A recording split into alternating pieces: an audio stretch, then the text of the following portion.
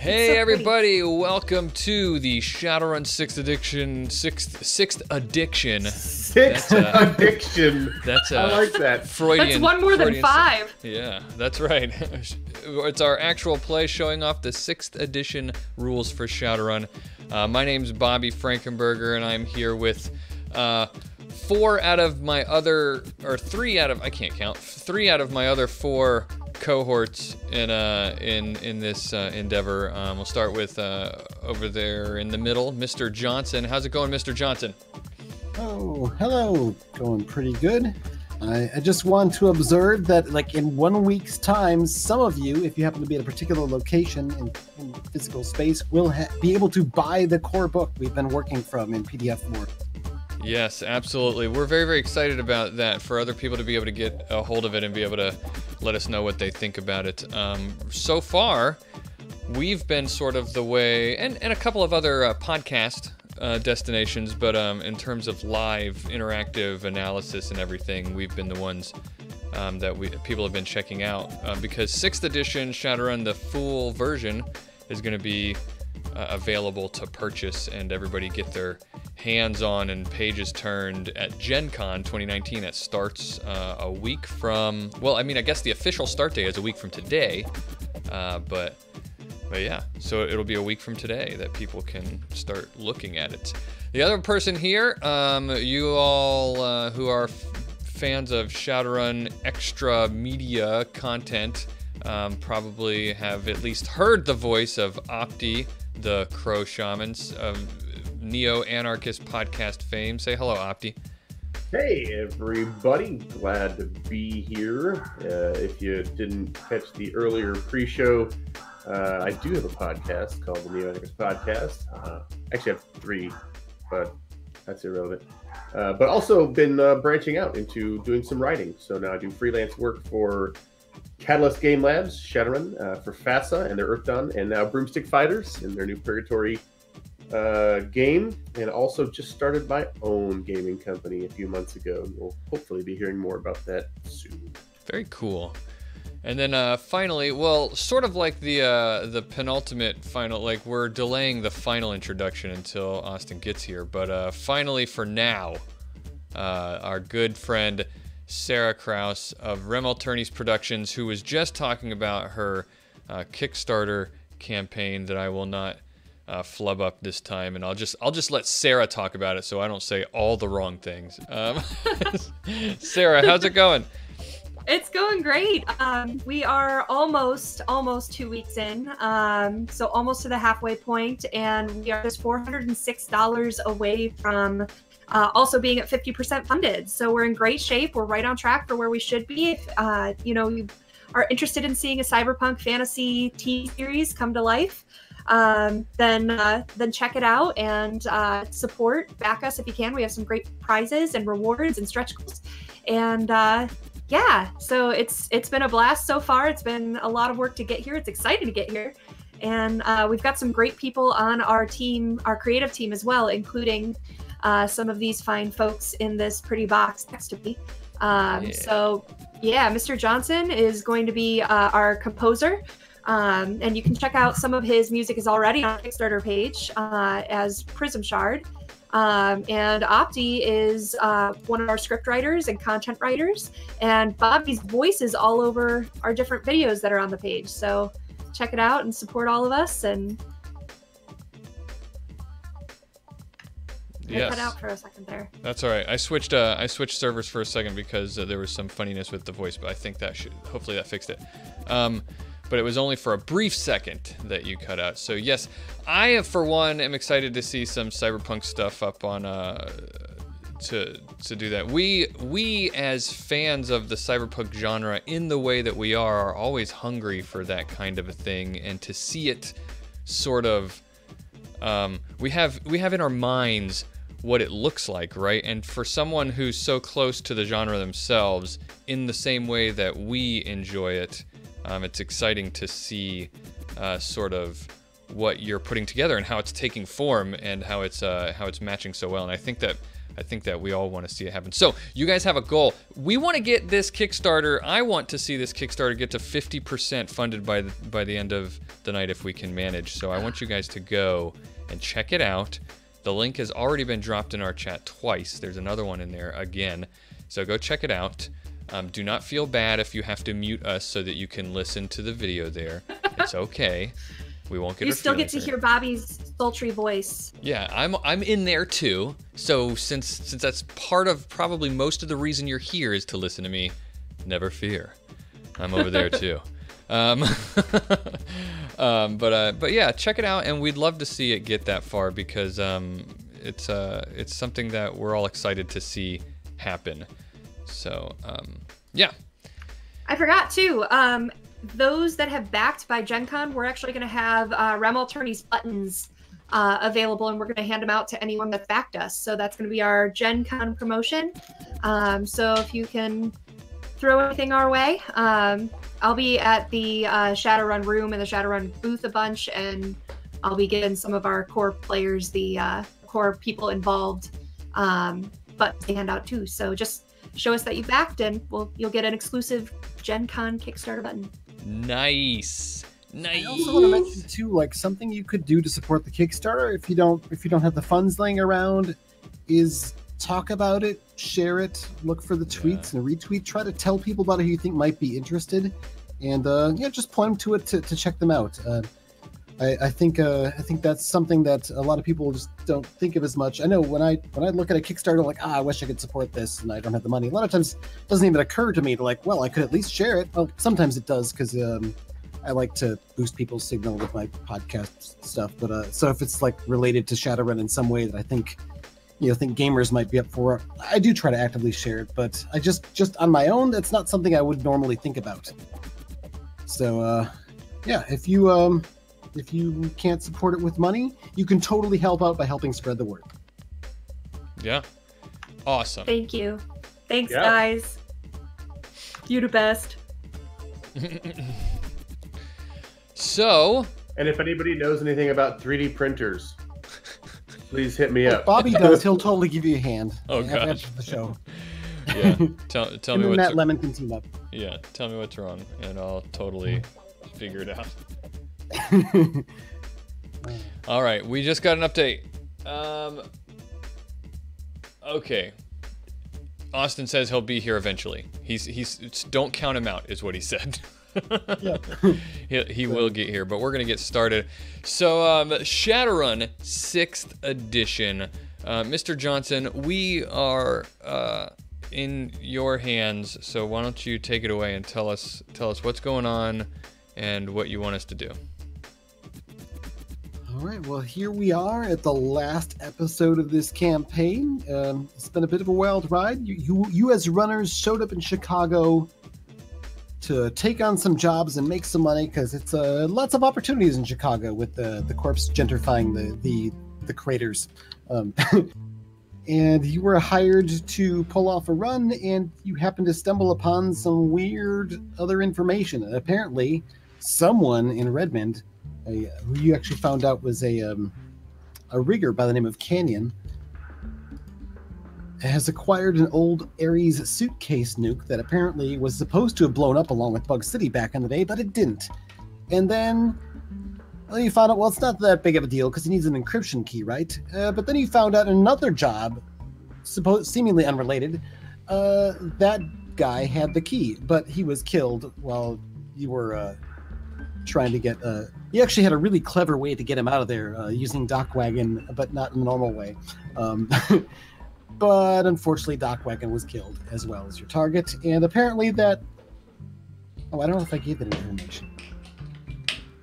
Well, behind the scenes, that person actually had the encryption key on them. No, we did, because I think your fixer might have mentioned that he had the key on it. Now I'm losing track of which things you actually found out and which things I just had going on in my brain behind the scenes. There have been so many things with this campaign that have been going on behind the scenes that you guys just have not touched on. Yeah, we've sort of trampled over so many you can't keep them straight anymore. They're just like crumpled up pieces of paper strewn all over the floor. All right, so whether or not they know, like the actual like dude that they were supposed to recently extract and get had he was actually being gone after, not because he owed someone some money or something, but because Canyon knew that this dude had the key and he was trying to hide from him. So that's what happened. And then you went to go sort of turn in your job. The Johnson said he wanted the body back, which he didn't really. He just wanted a ruse for you guys to show up, and so him and his bodyguards could murder you. But then you murdered them in front of everyone hanging out at the diner at the truck stop. We are good at murder. They kind of almost one of the things that we've been. Yeah. They kind of almost murdered. What didn't Sarah's character? No, me. I'm dead. Almost. I think Nen is pretty good at getting murdered, and as Yeah. well as murdering. Jin, Didn't you have a new nickname for me, Mr. J? I think Chew Toy is probably Dinen's nickname after this. After all the Hellhound run-ins and just generally getting chewed up by but much anything that decides that it wants to send some damage her way. We certainly didn't It's had a escape rough time. the ambush unscathed by any means. I know my character Rooster is in overflow right now, 4 boxes into overflow. So.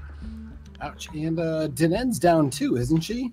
Yep. All that's left is an injured Skipper and I think Jin, who took his assault rifle and just shot up what was left of the car. Yeah, weren't they trying to run away? They're trying to run away. And there was like the one guy who was like didn't actually try to kill anybody. He was like, "Let's get out of here," and convinced the other ones to run and picked up. Then Jin just made sure to come. And one of the disappointing things is like Jin, when I conceive the character, this is a character that like I created a couple of years ago. He's been in a couple of different supplements, but he's not murderous like I've been playing him. I've been playing him so cutthroat in this game.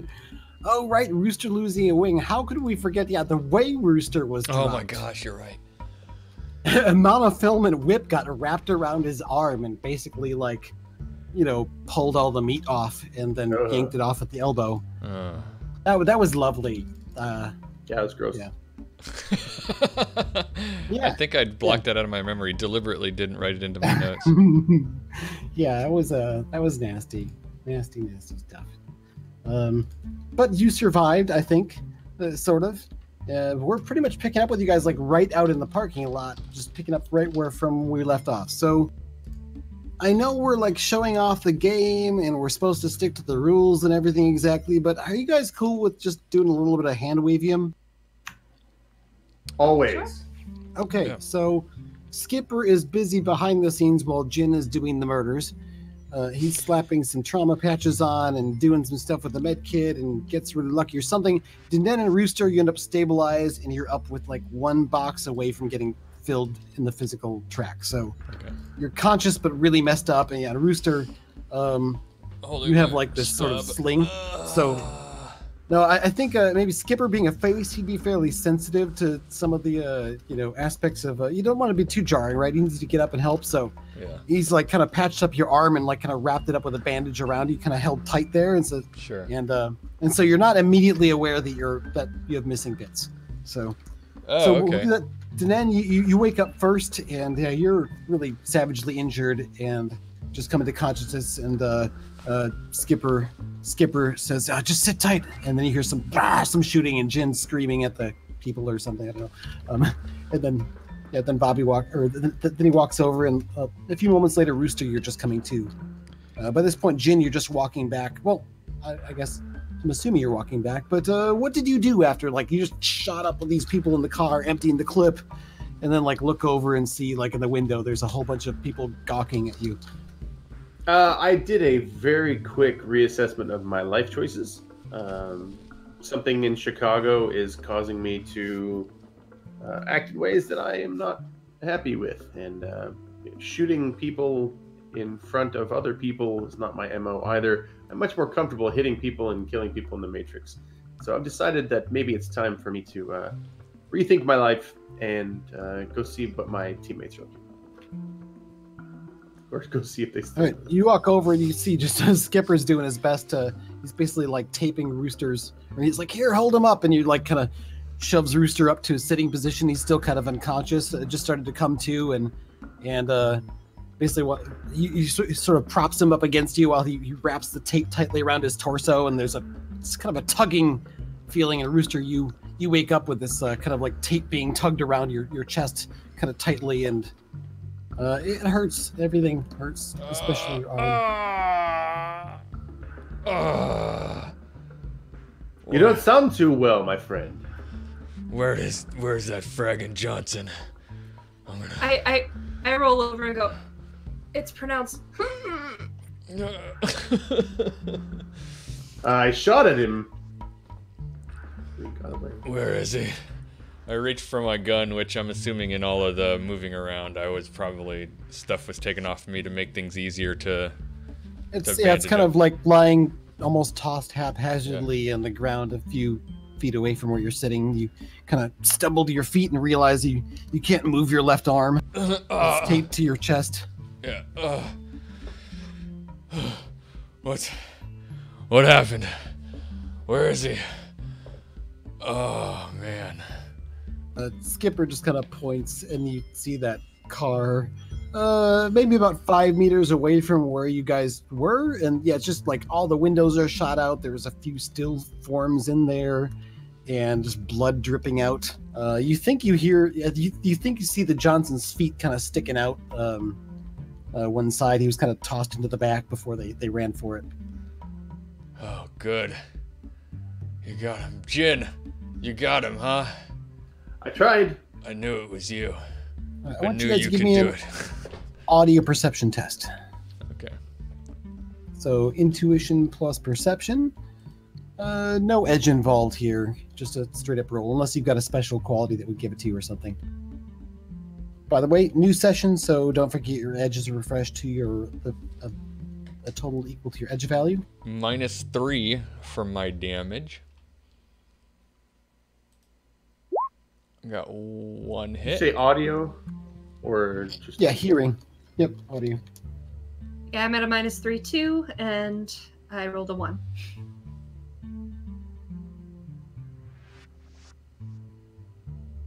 Par for Dinan's rolls. Okay, so you first noticed the sounds of the motorcycles about 30 seconds later, as you're sort of like gradually, I don't know, getting moving, I guess, and gathering up your things, getting ready to go. You notice the motorcycles when their headlights point your direction and see, yeah, looks like about a half a dozen ancients are rolling in on their green bikes, glowing, pulsing neon, and yet some of them look pretty familiar in a way that's not like, hey, I know that guy, but like, I've seen that person before in a way that fills me with dread. Oh my fragging ghost, this is not the time. They sort of like move on past you and start circling this car, and they're like all really close. Like, oh, look at this! Fragger's dead! All 3 of these. Hey, I think I know this guy. Oh yeah, he's dead. Did you see them? They killed him. Those guys that ran away. Skipper, let's get the frag out of here. They sort of turn by you guys. A couple of the bikes kind of come in your direction. There's a young-looking elf with a really, really tall green mohawk on one of the bikes, and on the other bike there's kind of an overweight elf dude in the front, and elf girl on the back who looks like she's maybe 13, but she could be 50 for all you know, elves.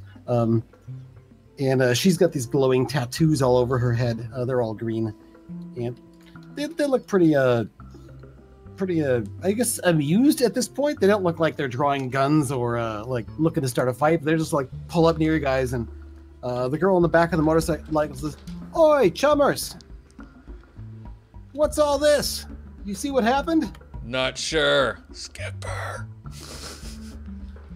Yeah, sort of... somebody shot them up real good. And the kid with the pink, or not the pink mohawk, the tall green mohawk on the other bike kind of turns over, like points at your gun, like, oh, what are you doing? Throw it behind my back. What?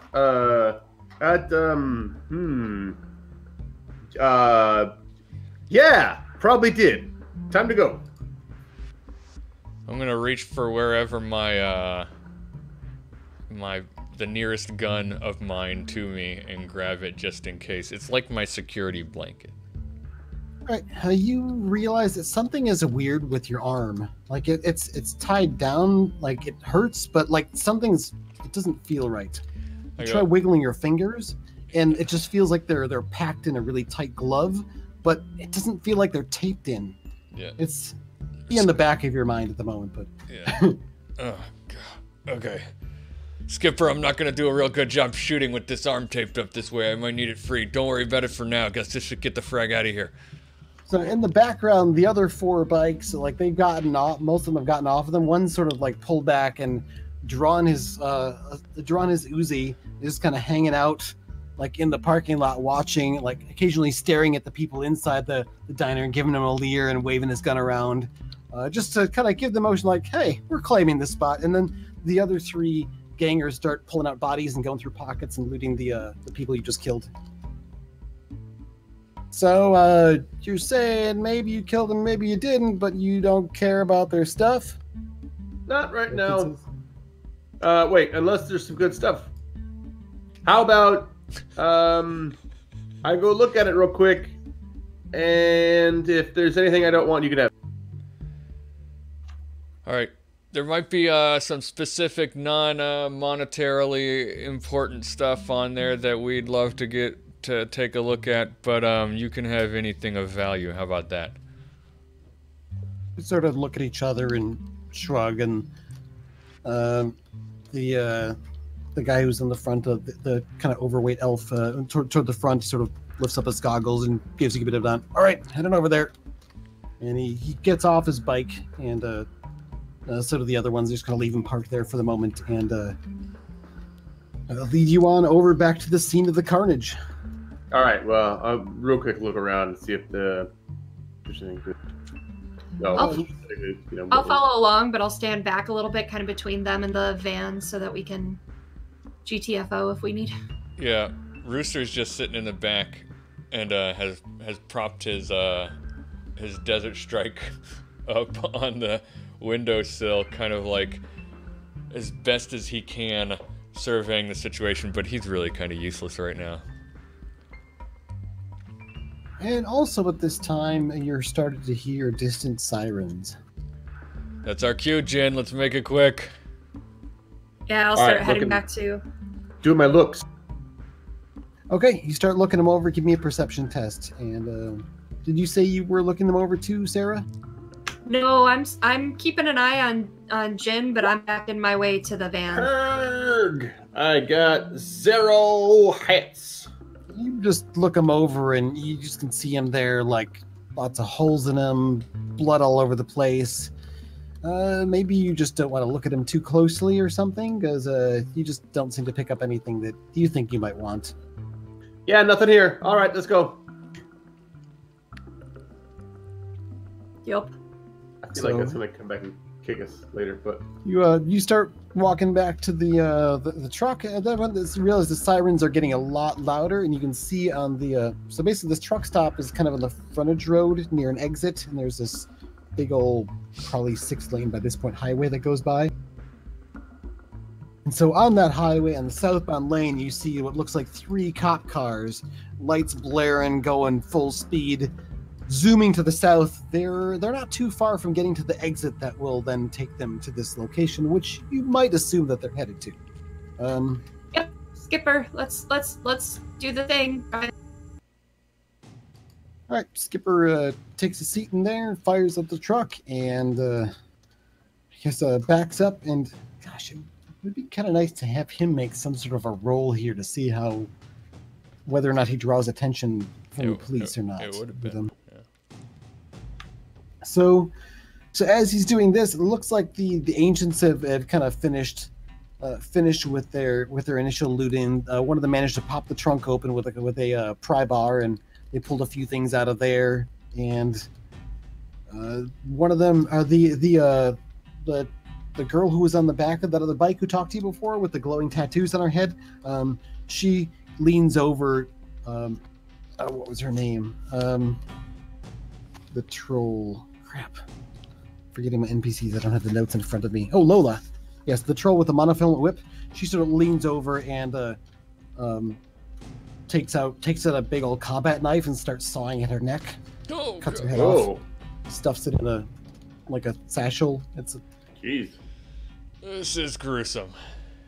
And they start hopping on their bikes. It looks like they're still kind of taking their time a little bit. The cops are starting to get a little bit closer, and Skipper's already starting to pull out of the parking lot a little bit. He's going around the far side where a lot of the semis park and killing the lights and kind of moving in between some of the parked semis and hoping he can kind of slip away that way. So it's a little bit slower. I would like one of you to roll the stealth check for me. You may, because we don't have Skipper's stats in front of us, we'll have one of you roll your own stealth skill. Maybe you're a backseat driver, maybe we're just abstracting this, whatever. But use your own stealth skill to determine. All right, I got this. Skipper sneaks. Yeah, I'm gonna go with not it. I am injured, but I do have an urban stealth specialization. How about 0 hits? Oh my, that was nearly a critical glitch. Yeah. Okay, so you're sort of moving through. It's dark. The lights are killed. You're sort of pulling in between these semi-trailers and slowing down a bit. You hear the cop cars roaring and they're speeding around, and it seems like they're splitting up to kind of surround and move around the place and get an idea like where things are, what's going on. So like there's no one way someone could easily slip through. And Austin's like, hold up a sec. And then Jin, that's not. That'd be more glitch. So yeah, I guess Skipper's moving around, and Jin, you're like, look out for that one over there. And this cop car zooms by, and like, we're good. And he pulls out, and then there just happens to be another cop car coming the other direction that like almost runs into him. So they've got their lights on, and I guess we're gonna be on initiative here.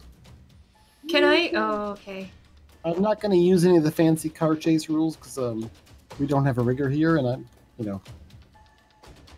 lot of that will kind of be behind the scenes. I guess we'll do what I often do sometimes in a role-playing game where, like, we're missing one of the elements of the group.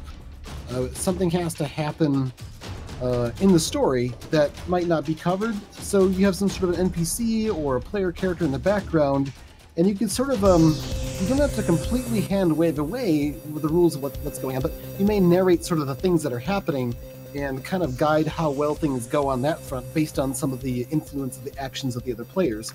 It's a little bit more of an improv narrative style of doing things, and it doesn't always fit well in a more crunchy game like Shadowrun, but I've used it before fairly frequently, most often for deckers actually, in older editions. But in this case, we'll use it for the car chase side of things, or whatever it's going to be. Late? Is it too late? I was going to summon a spirit, or are we now officially in initiative?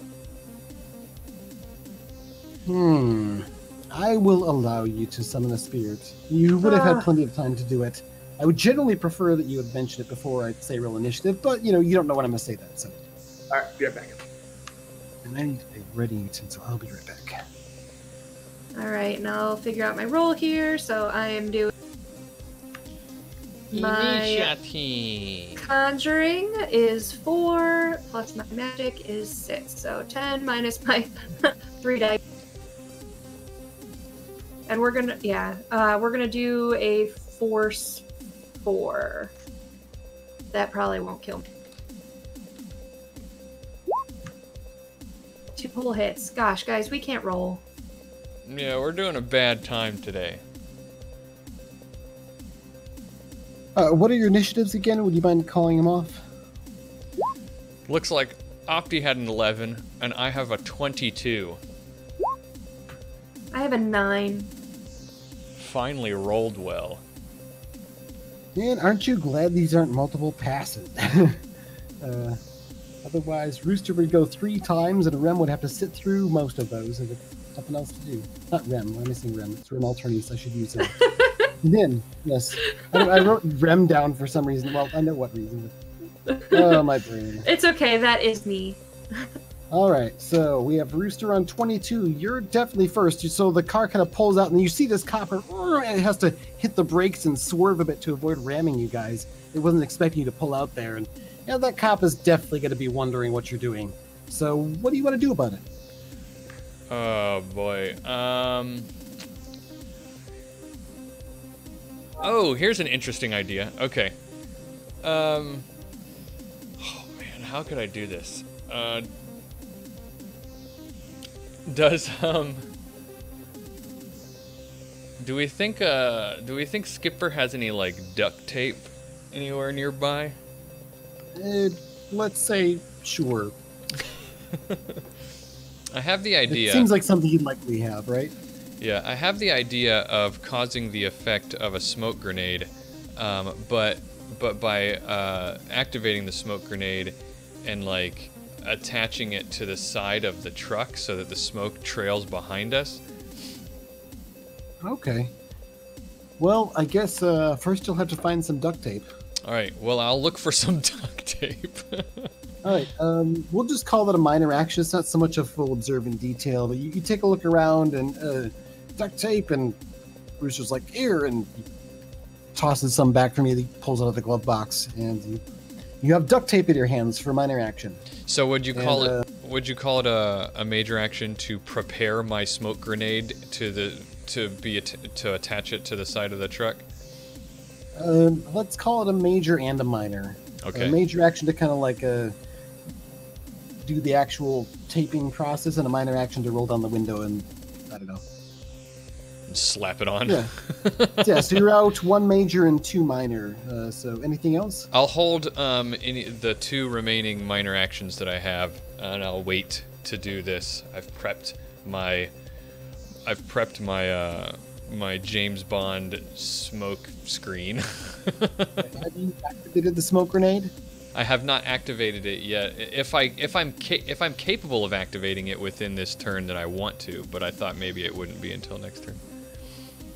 Yeah, you could activate it right away as part of your actions if you want, or wait till later and spend a minor action to click the button or whatever. Then I'll do that. I'm like, I'm doing this. Slapped it on the side, and pulled the virtual pin, and so there's smoke spraying behind us now. Okay, so smoke whooshes out, and the car is actually going pretty slow, so a lot of it ends up going right back into the cab, causing you guys to start hacking and coughing a bit, unless you have a respirator on, I suppose. But most of it's actually outside, and it's actually like nobody out there can see a damn thing right now. Is that a thermal smoke grenade or a regular one? It's a regular smoke grenade. And in Shadowrun, you've got two options for those. Thermal smoke grenades have particles that, I guess, absorb or emit heat, so they also throw off thermal vision. Right, and I deliberately don't, because I want to be able to use my thermal vision to see through it. So. Yeah, it's a nice combo. Yeah. We're going to move on to, let's see, the cops go on 15, they go woo woo, and they're kind of pulling up some to kind of pull up near the vehicle and kind of rolling along. They haven't actually stopped, but like one of the out of the intercom system on the car says, "This is Lone Star.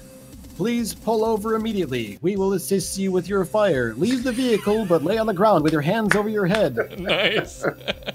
That went better than I expected. So, next is Jin's turn. So yeah, it looks like they're like falling for some kind of a ruse, but they still want you to stop. I don't know if it's an accident. Can you really call it a ruse? I was not intending to deceive them in the least. Oh really? I just wanted there to be a smoke screen so I could shoot through it if I need to. You just open up the window and a bunch of smoke pours out behind the car and stuff. I figured that's what the cops would assume initially, but yeah. Opening up a window with smoke coming out is not normally what the cops assume. Just FYI, but we will. I'm going to see if they are actively Matrix available. Right, so minor action Matrix perception test. That's computer intuition. 3 hits. Yeah, you first of all, you definitely see the big glaring angry red Lone Star notice in AR telling you guys to get out and get down and stuff. But then you also see the car itself is wirelessly active, connected to Lone Star's computer system with its sensor suite. They've got a couple of drones on standby in the trunk. Like surveillance type drones, not combat ones. And they've each got comm links and some guns and stuff. Let's see, do they have cyberware?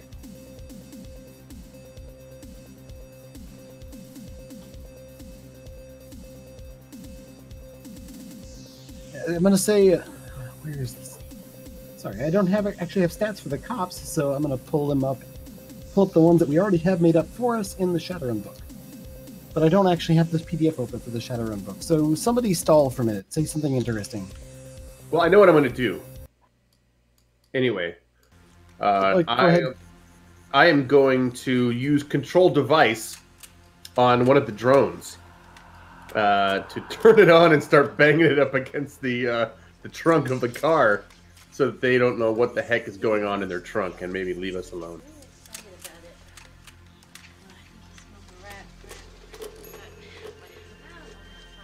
All right, so I get the matrix section printed out. So we're looking at control device here. That is not intuition, but electronics plus logic. But I get an extra edge because it's a logic test. Yep. I'm just trying to see. I guess I don't have the matrix actions printed off in front of me anymore. All right. Oh, it's versus willpower and firewall. And what's the access level required? User or admin can vary. Okay, so you'll have to get user access at least in order to give commands to the drones. I admin, see. So. Well, this will be okay. So I will go ahead and do brute force since it's they don't see me and they're not really plugged into the drones. They're not really using them at the moment. So right. I think brute force is appropriate. So this would be my hacking specialty. Cracking plus logic with your hacking specialty, because brute force and backdoor entry as well as probe are all hacking actions. And this is willpower plus firewall for them. And this will get me an edge.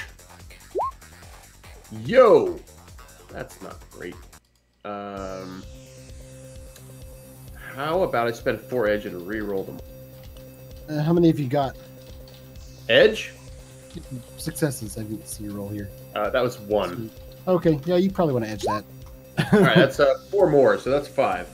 All right, yeah, I rolled like crap, so but still well enough to defeat your initial roll. But with that edge roll, you push that through. And how does your brute force action look, or how would it look if someone was observing you in the Matrix? My icon is a purple and blue genie.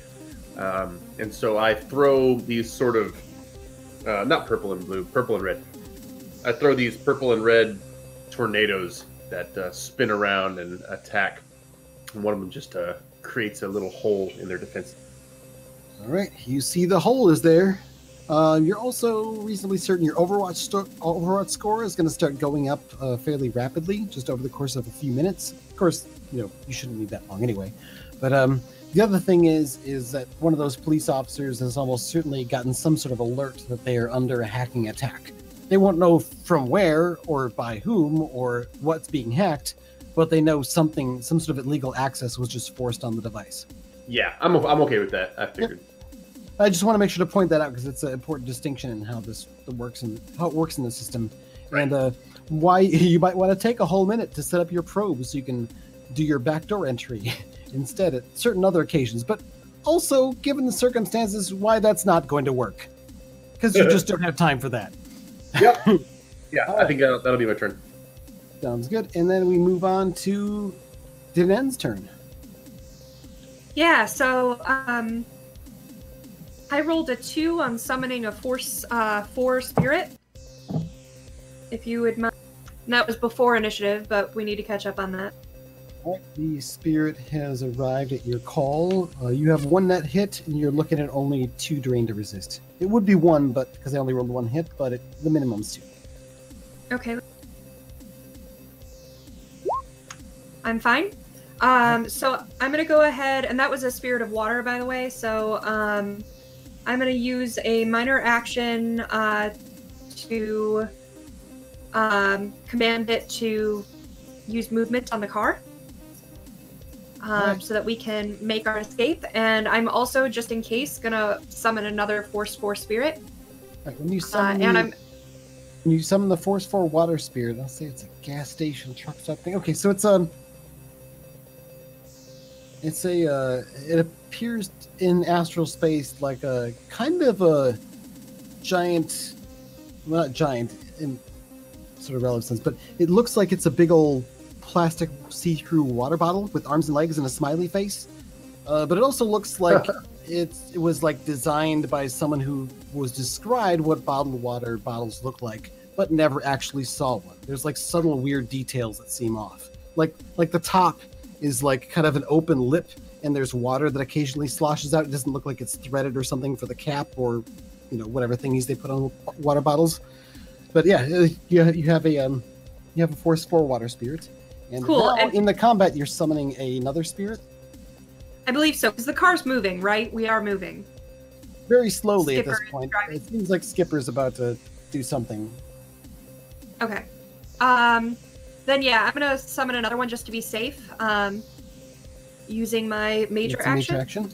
And I'm gonna use my reagents again. So I'm now at 5 edge, which is so exciting for me. Yay. I rolled 4 hits on that. All right, you have 2 net hits, and you're looking at 2 drain to resist. If you have any minor actions left, it does take a minor action to issue commands to your spirits, otherwise they hang out in astral space. And I'm sorry, what kind of spirit is this one? We're gonna do this one a spirit of earth. I am not having it do anything with us though at this time. All right. Spirit of Earth at a gas station. What should that be? Do take a stun on that. Yeah, we'll say this spirit in astral space appears to be like almost like a humanoid, rough guesstimation of a humanoid form, but it's made of like chunks of broken asphalt and concrete. Cool beans. I do have one more minor action. Am I able to use that to stim patch myself? Let's see. I think it would take you at least a minor action to get a stim patch out, if not a major action, depending on where you have it. We'll say minor action because you'll probably have it in an accessible pocket, right? Sure. So it'll be a minor action to slap it on next turn. And it is now next turn. So first off, we're gonna have Skipper go. He kind of looks back at you guys as if like, are we staying or running? And I think Dinen probably gives him some sort of gesture like, why the fuck aren't you driving away yet? And he hits the gas, but he does it in such a way that the car like kind of jerks forward and back and jerks forward and back and kind of turns and this that. It seems like something's wrong. You look over at him, he's got this little bit of a smile on his face. So he's driving a bit erratically, both to kind of help spread the smoke screen out a little bit, but also to make it seem like the car is malfunctioning some, to maybe buy you a little bit more time. But he is getting away a little faster. Okay. And he's like, if you guys are going to do anything else, any sort of parting gifts, let me know, because I'm going to put this, I'm going to put the accelerator, I'm going to put the acceleration up to 100% in about 3 seconds. Gosh, I can't talk today. What? I can't wait till Skipper's here to talk for himself. All right, and then at that point, it is Jin's turn. No, Rooster's turn. I'm gonna delay. I want to see what Jin's gonna do. I'll take aim through the. I don't have anything to aim at, so never mind. All right, then the cops get to go. See, one of them is fiddling with this comm link to try to figure out what's happening. Maybe calling in some Decker support or something. The other one.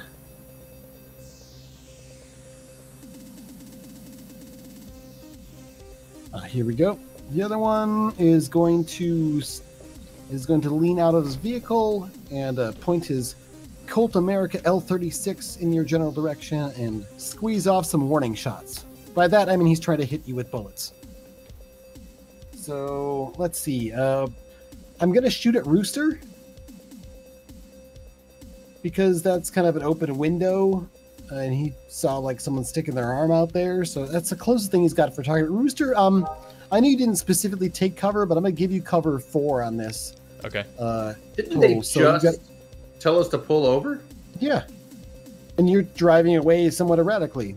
Now they're giving you warning shots by shooting you. So. All right. So yeah, this officer squeezes off a few rounds in semi-auto burst, and yes, you've got cover 4, which means you have +4 to your defense rating and +4 dice on your defense test. I'm also going to give you a situational bonus edge because of the smoke. So lots of bonuses for you there. And then he gets to shoot.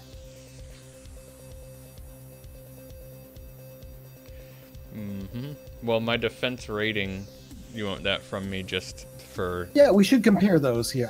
I've got an attack rating of 8. So I think you're probably going to end up with an edge on that too. Yeah, with so do I take... This is straight. I don't have any like wound modifiers for defense rating comparisons, do I? Not for the DR. For your actual like dice pool for your defense test, you will suffer penalties on that. Right. But the actual defense rating, that's your body plus armor, modified by any other oddball stuff like being in cover. Right. So while I'm doing that, for the benefit of those who may be tuning in for the first time, in combat for Shadowrun, one of the first steps for 6th edition is to compare the attacker's attack rating to the defender's defense rating, and if someone has on either side has 4 or more than the other person, then the one who has that big advantage gets an edge. So I have body of 5 plus full armor 5, that's 10, plus the helmet is 12, plus so 16. So that gives me another edge, because you said he has 8, right? Yep. All right. So you have 4 or more than he does, so you get the edge. So now you gain 2 edge. That's the most that you can get in a single combat round. So keep that in mind for when you shoot later or something. Okay. And you roll your reaction plus intuition, -3 for your wounds, but +4 for the cover. And I believe you had actions held, so you could still do a dodge if you wanted as well. Yeah, might as well do a dodge. So with that, you spend a minor action. It allows you to add a number of dice to your defense test equal to your ranks in the athletics skill. All right, I've got. It's one of my favorite parts of the new rules. Actually, is the like minor action defense things. So this is really to add all these dice up. I've got a reaction 5, intuition 4, so that's 9. So then I would also have the +4 from cover 4. That would be 13. Plus my athletics rank is 4, so that gives me 17. -3 from my damage, so I'm at 14 dice from my defense rating. 4 hits. And I'm going to have this cop use one of his actions to aim. So that gives him an extra die. Oh, what a crap roll. I got 2 hits. So you got bullets essentially spaying and ricochet off of the truck. And Skipper's like, God damn it, I just got that thing fixed. Instinctively, I, ducked and dodged. Yeah, there's one that sort of like goes through the car and punches a little hole in the opposite window. It'll start spider webbing out later. But then, let's see. Now it is Rooster's. No, Jin's turn. Jin is an 11. All right. So now I'm going to control device, and I'm going to set off one of those drones to just create a little bit of havoc in the back seat. If there are any weapons, I'll fire them. But you said they were just sort of looky drones. Yeah, it's a little bit more rugged version of a fly spy, but not much. It's not showing any weapon systems. It's a Lord, why can't I roll tonight? Just one. Do you think that's going to be good enough? You want to re-roll anything? No, I just spent 4 edge. We should mention you're doing an edge action here, or you're doing an action, a logic-based test. So you got an edge for that, which we should have done that. Also, so I guess I got 2 more than I started with. So I guess. Yeah. Also, though, whenever you're doing a matrix action, you compare your attack rating to the defense rating of your target. Your attack rating is your attack plus sleaze. The defense rating is the data processing plus firewall of your target. So, what is your decking attack rating? My decking attack rating is very, very 8. 8. That's not quite good enough to get you an edge just for that then. So you got 1 edge for your analytical mind. But I reduced the defense rating of my hacking target by 2 because of my exploit program. Oh, in that case, you do get an edge. Yeah, you were like 3 above. Solid. So does that mean I get an edge for both of those ones? One last round and this round?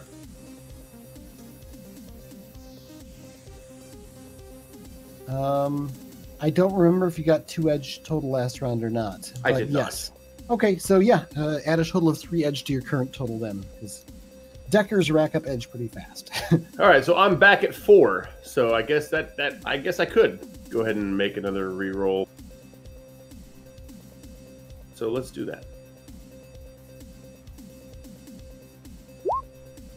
That'll be a total of 4.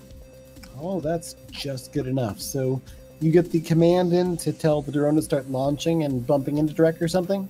Or Yeah, it's anything usually else? just like flying back and forth in the trunk and just creating as much havoc as possible. Okay, so the drone launches and starts bumping around in there, causing a little bit of chaos in the trunk.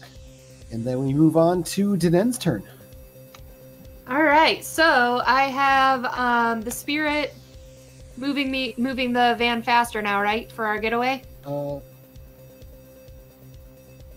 Hold on a sec. You ordered one of the spirits to do that, so it would have materialized, and then it would have to use its own power to do that. I have to look up how the movement power works on vehicles.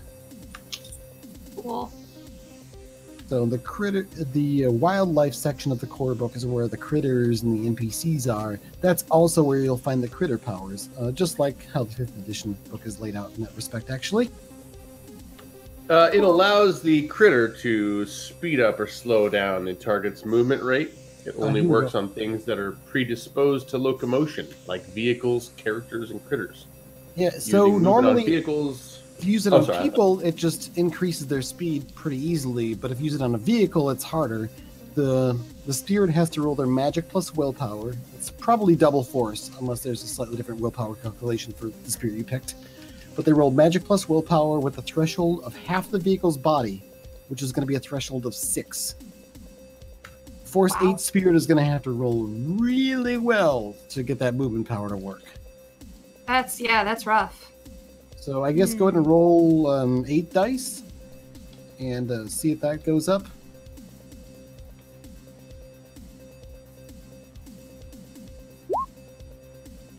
Two hits. Make the impression you get from the spirit as it looks at this like blob of technology you're sitting and you're trying to tell, make it move fast. It's like, it's a big what move faster? You're sitting down. How am I supposed to do that? It seems like your spirit is confused. Confused spirit is cute spirit. I don't think we've used any of your actions yet. We're still kind of resolving the retcon, so to speak. So, what else are you Right, doing this turn? Round, I should say. Is it the same rules for concealment then?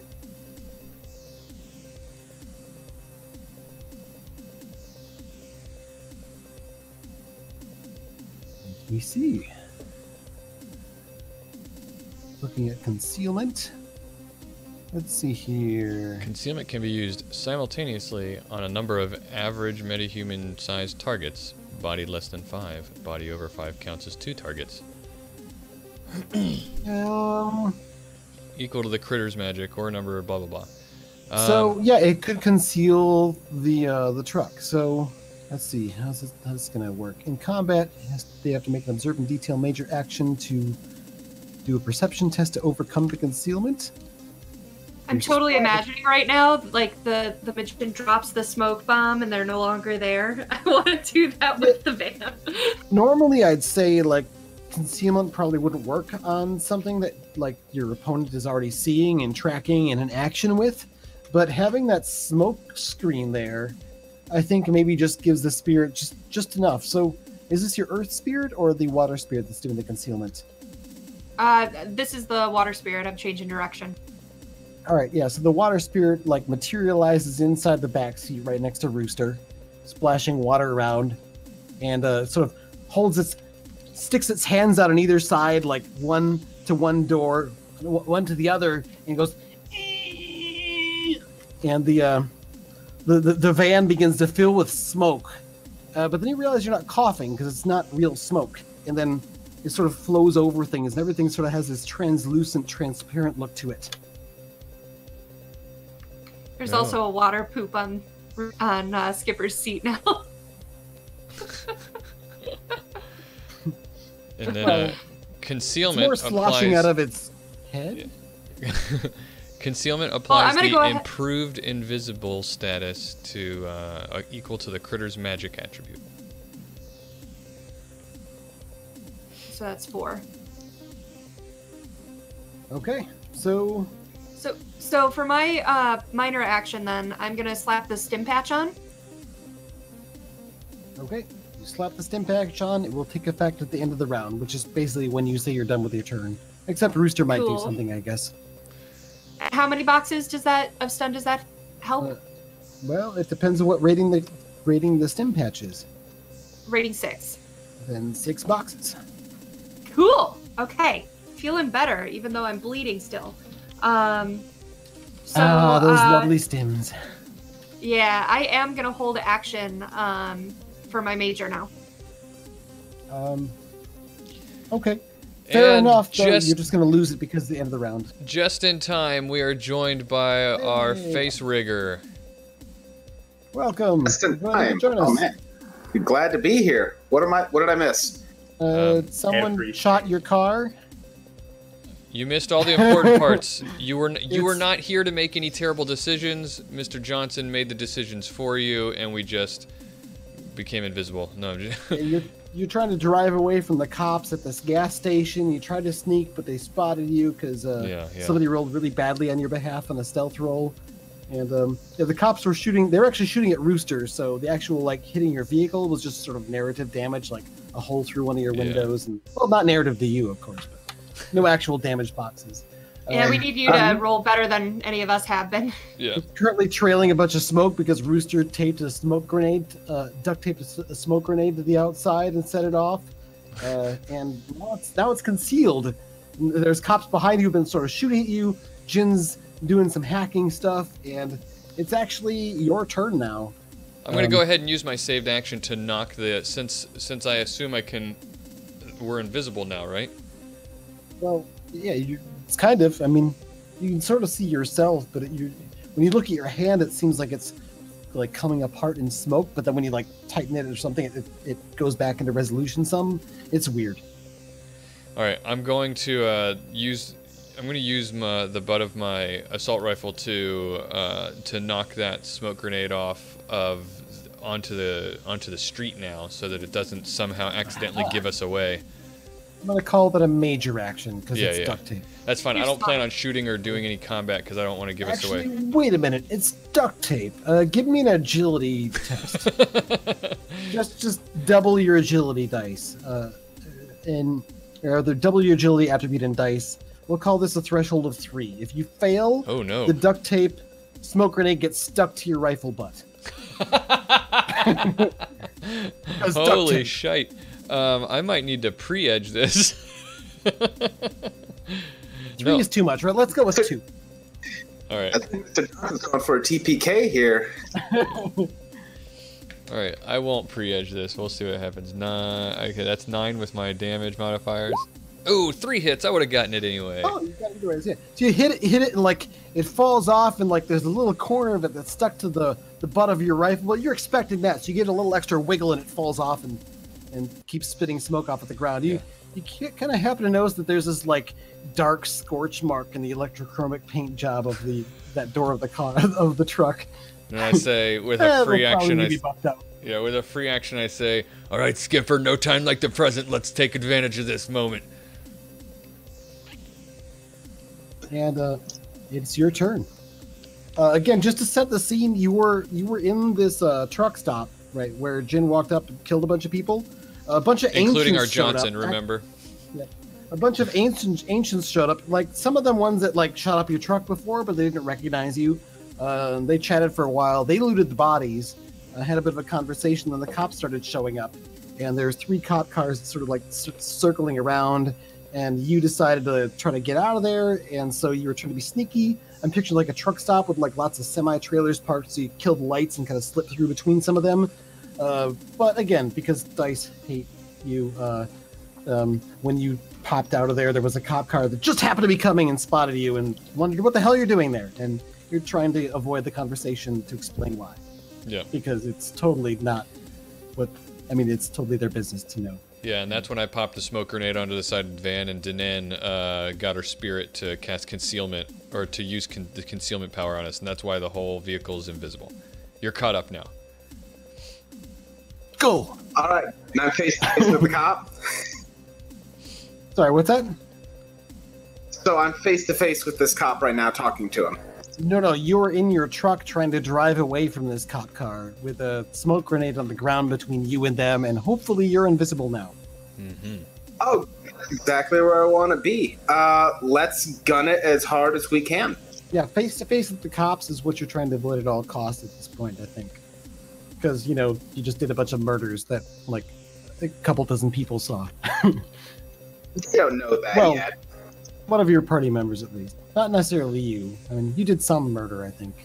Weren't you the one who offed the Johnson? Or at least dropped him? I ran over someone with the truck. I think that was Bebop. No, Bebop got in the car and got shot up. I think it was Lola with the filament whip. Oh, yeah. It was Lola. All right, so I'm going to go ahead and roll a driving check, a piloting. All right, and what are you trying to do with that? Like, get the hell out of there, or something else? Pretty much, yeah. I'm gonna pull some Fast and the Furious maneuvers and get out of there as fast as possible. I don't care how loud it is. All right.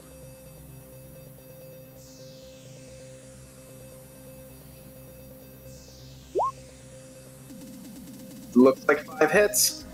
All right, yeah. So you accelerate, just and like there's in the back you hear this weird voice says, "Wow!" And you look back and there's this like bottle of water, like somewhat humanoid bottle of water sitting in the middle with his hands on either side. It's just like water is sloshing out the top of the bottle, like out the back into the back of your truck and out the back window. And if we had other summoners, I know that's Danen's. Yep. And yeah, with that, you zoom a good chunk away. It does make some noise though, so the cops on their turn. Well, it's Jin's turn next, actually. You've got the drone doing what you want it to do. Probably won't be much of a distraction just now, but it's certainly going to mess with things. That's what I was wondering, if it was having any effect.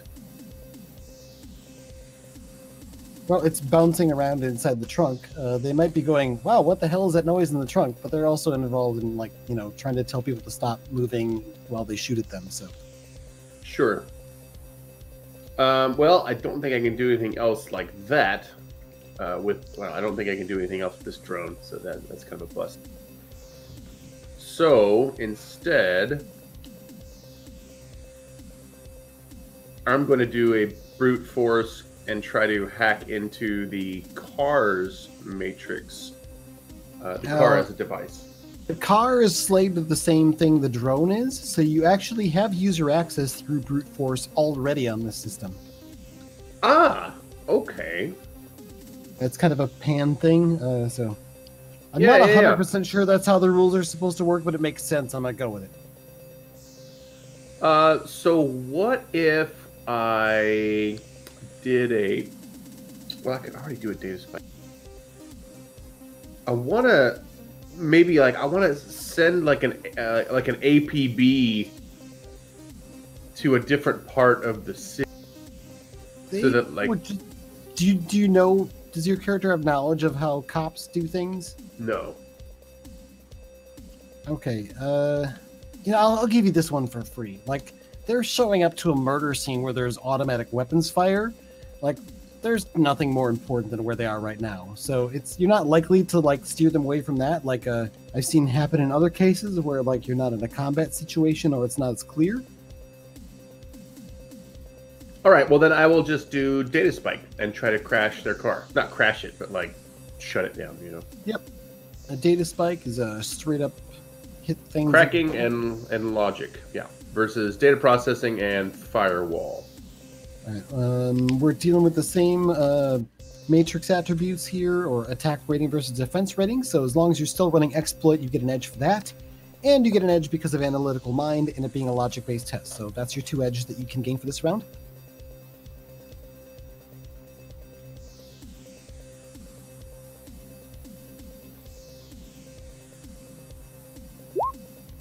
That's 2.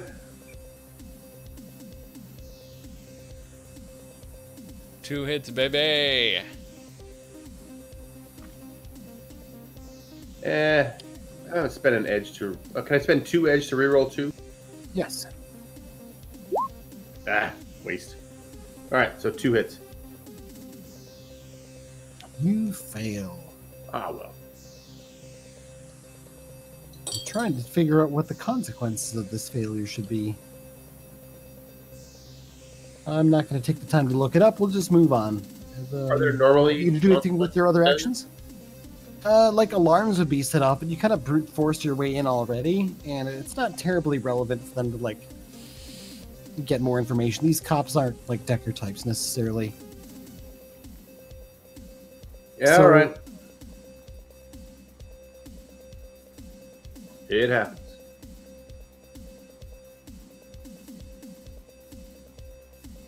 But no, I'm not going to do anything else.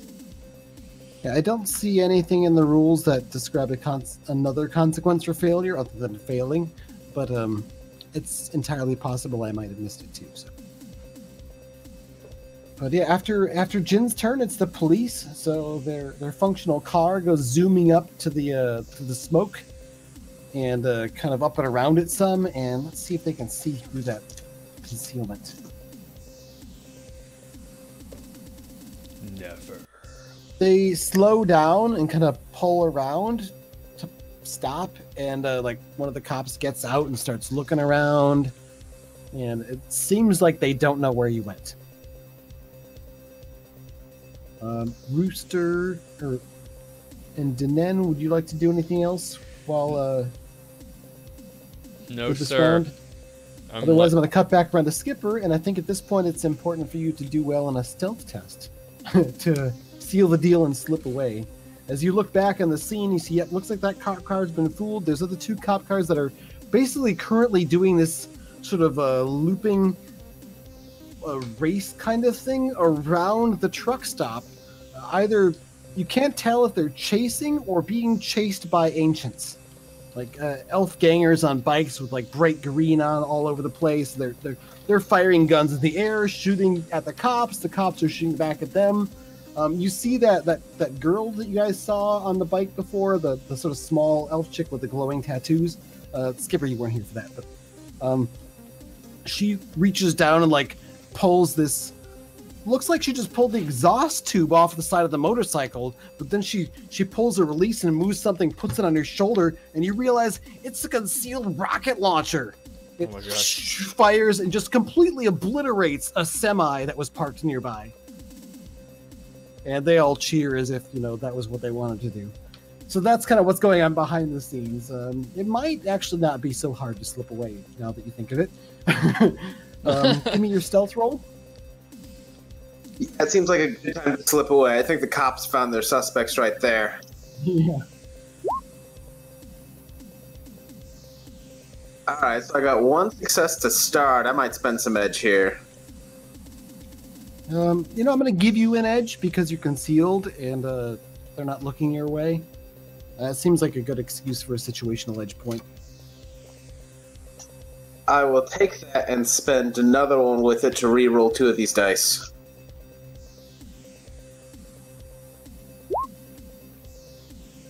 That's it. 2 more hits, so 3 total. Yeah, with that on top of the concealment and the fact that there's not too many people like kind of actively looking for you, there's those 2 cops like, where did that truck go? How could it have gone? Look around, they must be invisible. And, by that point, you're like half a mile away. So you find yourself like rolling along this frontage road next to some cornfields, next to Highway 41, heading northbound in the dark with your headlights off, I imagine, because you're a rigger and who needs headlights to give your position away. Right, yeah. And yeah, your car just reeks of blood and cordite, and there's that water bottle in the back. It's gonna go, like, hanging on. Looks rather cartoonish, almost like if someone who had never seen a water bottle before, like a plastic water bottle, like you guys said, if someone who'd never seen one before was described what they look like and then drew a character out of it. All right, guys. So, what's the next step here? Wasn't there something about a nuclear device? Oh man. I don't know if we have what we need or that we have the capacity in our current states to actually do anything about it. So maybe it's time to run. Yeah, I don't know what the frag to do. I know that Lone Star's looking for us. I know that this Johnson tried to kill us. Who else is after us?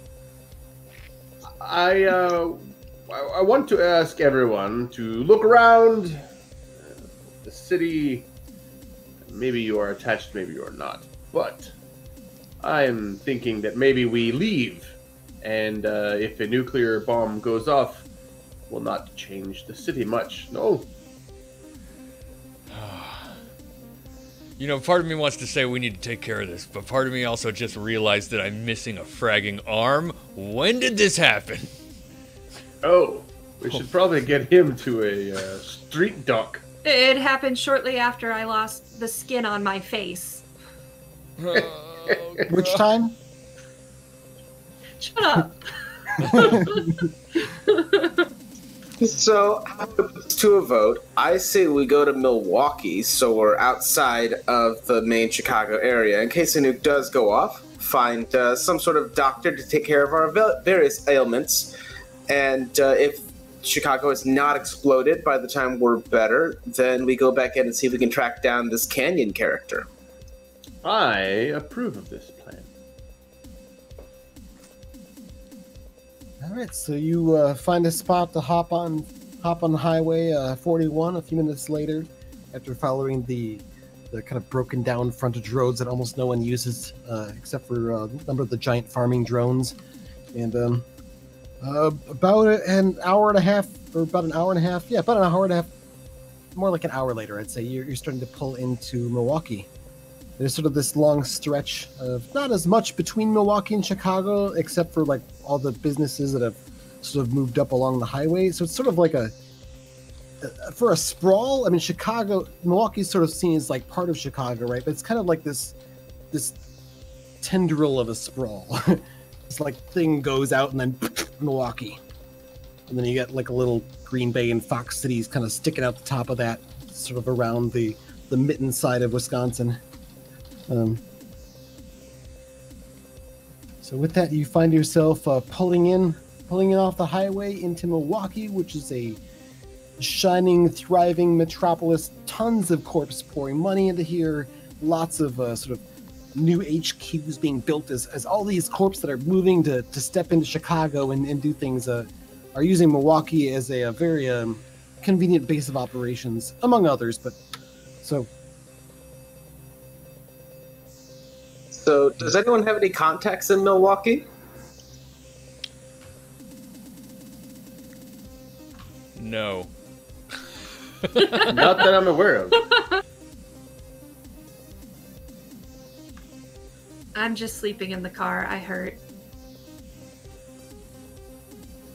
Isn't Milwaukee an Indian name?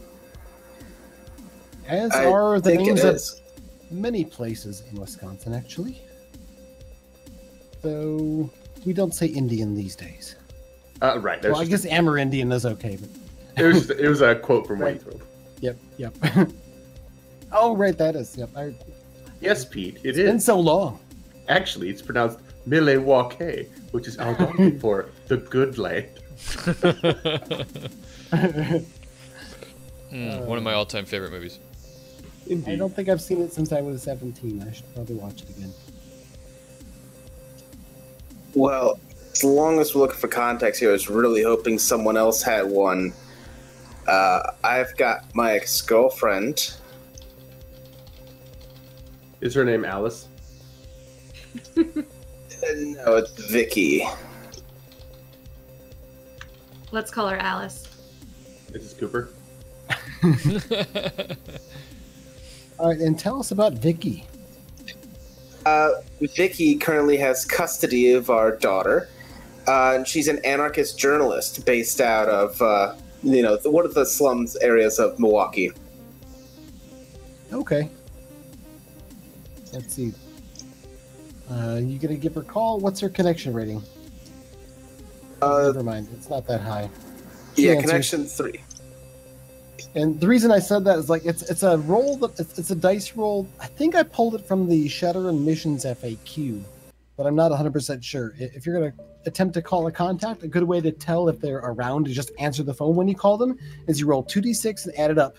If it's higher than their connection rating, then they're not tied up and busy. But if it's equal to or less than their connection rating, they'll have to call you back later or something. So the idea being that the higher the connection rating, the more in demand the contact is. And the lower the connection rating, the more likely it is they're home binging Netflix. Wow, that's neat. I like that. It's a good, quick, easy way to determine. So you're not going to be calling up Damien Knight. Right. Oh, you've got Damien Knight as a contact, but let's see if you can roll boxcars. Nope. Good luck, because he's got better things to do. All right, so you call up Vicky, and this is pretty late at night, I believe. But she's kind of a night owl. She picks up the phone and says, "Oh, it's you." I'm not excited about it either. What's going on? It's late. Everything okay? I mean, not like I care. Well, I wouldn't be calling you if things are going great. Listen, we were in Chicago. A couple of cops showed up. Well, first Johnson turned on us, and then some ancients showed up, and then the cops showed up, and we just need to lay low. We got a couple of bullet wounds that need patched. If you know any doctors in town, we're in real bad shape. Damn. Well, I'd love to and all, but do you think that's a good idea to bring around our kid? You want to bring that kind of trouble down around her? I mean, are you being chased or anything? Are you sure you're not being followed? Yeah, I think we got out of there pretty clean, although who knows, Mr. Johnson might have mentioned something about us to someone else, but they're definitely not going to be looking for us in Milwaukee. Whitney should be asleep. We'll just slip down into the basement, try and keep quiet as much as we can. We'll be in and out of there in 3-4 days. Who's we? How many people do you have with you?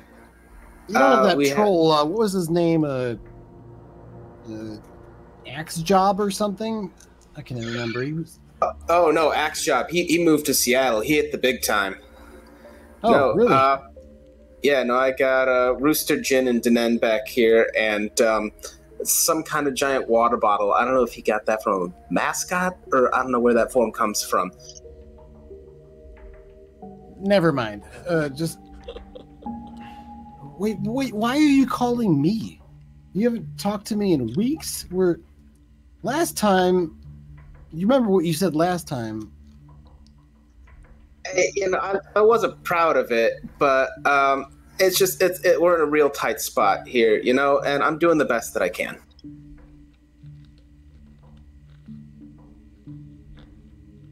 She seems a bit torn, but she goes, and her lips kind of tighten with that thing. Like, you've seen it before. We argue with her. We're like, she's decided she's going to go along with something, but now she's going to ask for something.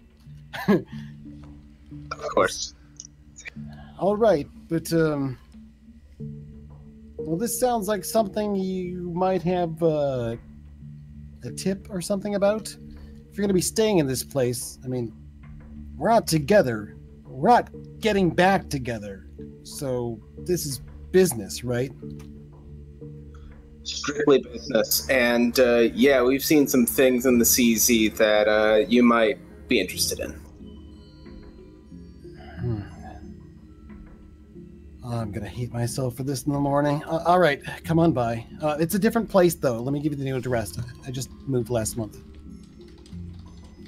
Corp Jobs paid over the old place. And gentrification's a killer. Yeah, well, Not as bad as it is down south, though. At least some of the things I've heard. What's going on down there? The corps don't want people to know. Well, you've just been down there. What am I saying? Just all right. Come on by and just don't frag with me on this, Skipper. Okay, I can't handle this shit if you're gonna pull a fragging roller coaster. So, just business, okay? Thank you so much. Just business. And you get a little blip on her phone as she sends you an address pin and then hangs up. It's a safe place to hang out for at least a couple days. We'll have to stay in the basement. I definitely don't want my daughter getting involved in any of our situations here. All right, so you head north, kind of past the bulk of Milwaukee, kind of out a little bit further away from Chicago proper, even to this area of town called Germantown. And it's mostly a residential area. There's a lot of houses in here that look like they haven't been kept up or repaired since, before the Awakening. That's maybe an exaggeration by a little bit. You pull up to this kind of 2-story rundown-looking house, but it's got a decent yard, and there's some, looks like there's some different garden stuff set up outside, kind of a, I guess, like prepper gardening sort of thing, more like adaptive cyberpunk tech sort of thing. So using tubes for network cable conduits or something as the basis with holes poked in it for an irrigation system or something. Though maybe there aren't network cables as often. Oh, sure there are. They have to be in some places. But anyway, you pull up to the place. It's pretty dark, and then you see this dark, small form sitting in an old rundown. Looks like it's about to fall apart in any moment. I can't think of the word. It's a bench that's suspended by chains, and it hangs and it swings. It's a swinging chair thing. I know they have a better name than that, but my vocabulary is not functional at the moment. Okay, I'm with you. I picture it. Sagging in the middle, like under her very little weight. As you pull up, you can see her, like, this little green light of her vape pen light up and gives off a little puff of smoke and steps forward. All right, come on in, be quiet. She's sleeping.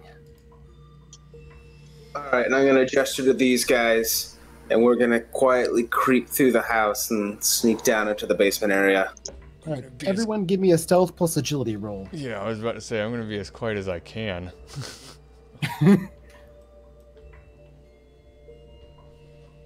And she kind of watches the different people go by in their various states of mangling and just like gives these, Unmangled gin gets 4. All right. Yeah, she's trying not to, like, point it out or be rude or anything, but she's also, like, visually shaken by the injuries you're displaying. So, kind of nods to Jin as he goes by. Does my urban specialization in stealth count? I should say so. All right. I love it. How many hits did you get, Sarah? 0? 0. Oh, boy. I got 3 hits. Man, I out-stealthed you with a bloody stump of an arm. Right, so you're moving on through. Face is ugly. Super quiet, and you Dinan, like, you bump into something and, like, bump your shin. It's like a coffee table or something, and you start to trip and, like, put your hand down. Like, you put your hand, like, in something that's, like, wet and squishy. It feels like a pile of gore or something. And you pull up your hand, and it's, like, got red chunks on it dripping down your arm. You realize it's salsa.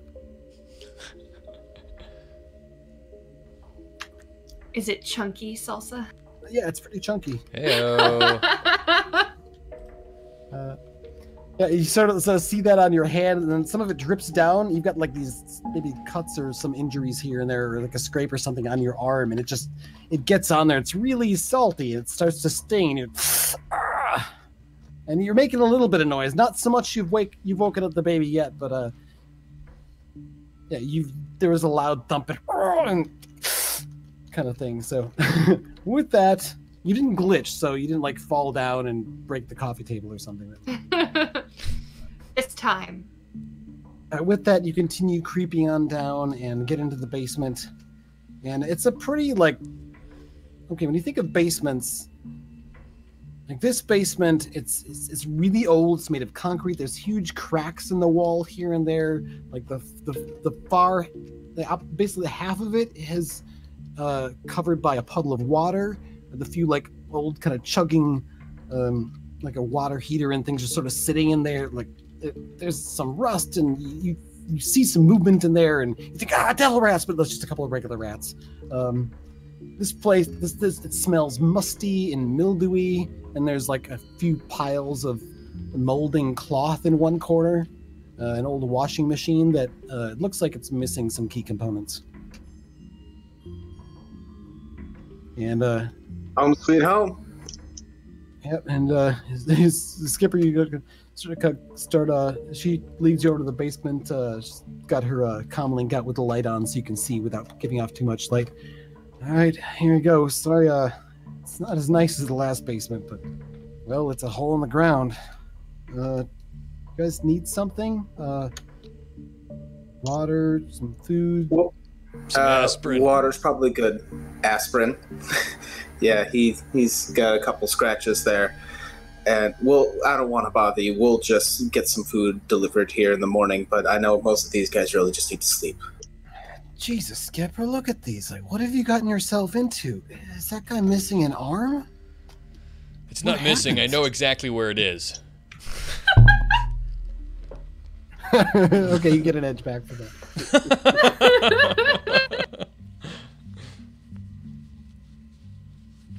I know I said this was just business, but I see in this trek, like, what's happening? Like, you were never involved in this kind of direct before.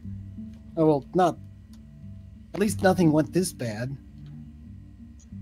Yeah, well, I started working with this guy, Big Dave. Everything seems on the up and up, and all of a sudden there's a minor tactical nuke floating around the CZ somewhere controlled by a ganger named Canyon. Good one. All right. Hold on a second. You and I are going to take care of our business right away. Let me get my recorders and stuff. I got to get the med kit. She sort of, you want to give me a hand? And she leads you around through the house and kind of hands you some things to help gather them up. And basically some, like a jug of water, and she's got some sort of like weird, like multiple tubes and like contraption filtration system thing that she pulls a water jug out from underneath and sticks another one underneath it, and like pops open the fridge and like reaches back and pulls out a few different like snack looking things, and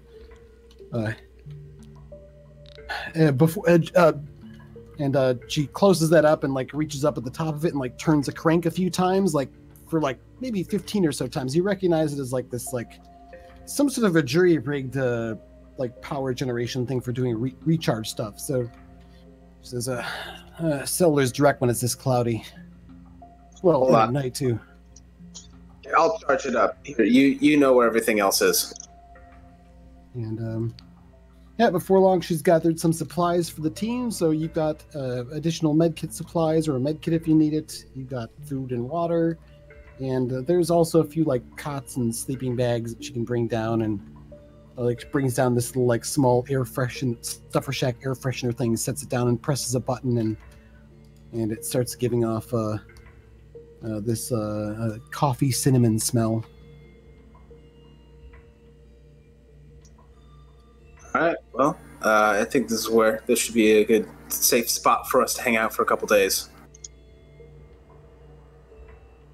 She nods. I guess as long as your friends can stand the accommodations. I'm afraid it might not be very sanitary down there. I haven't had a chance to do anything proper with the basement. There was some nasty stuff down there when we got the place. Well, I'll go out and get some bleach in the morning. She then goes over and sits down, turns on the tread, puts it on mute, essentially, again, just give off some light in the room. Takes out her comlink and says, "All right, why don't you tell me all about it?" Big Dave, that name sounds familiar. He's a local fixer, isn't he? Right? I think, I don't know much about him, but small time, I think. Well, not super small time, but not one of the big movers and shakers. Maybe an up-and-comer? Was an up-and-comer. He was your Johnson then, or fixer? You said a fixer tried to geek? Yeah, we greased him maybe 2 hours ago now. Wow, that's, how are you gonna get any more? Never mind, that's not my business. So, why? Well, there was something to do with a body that we recovered, and he just turned his goons on us. There was Lola and Bebop. All of a sudden, there's a mono whip flying around. Oh, I guess that accounts for that guy's arm, huh? Get any footage of any of this? I mean, not the arm thing necessarily. We don't need to air that, but. We ended up saving any of that footage of Canyon. I don't know. That's Jim.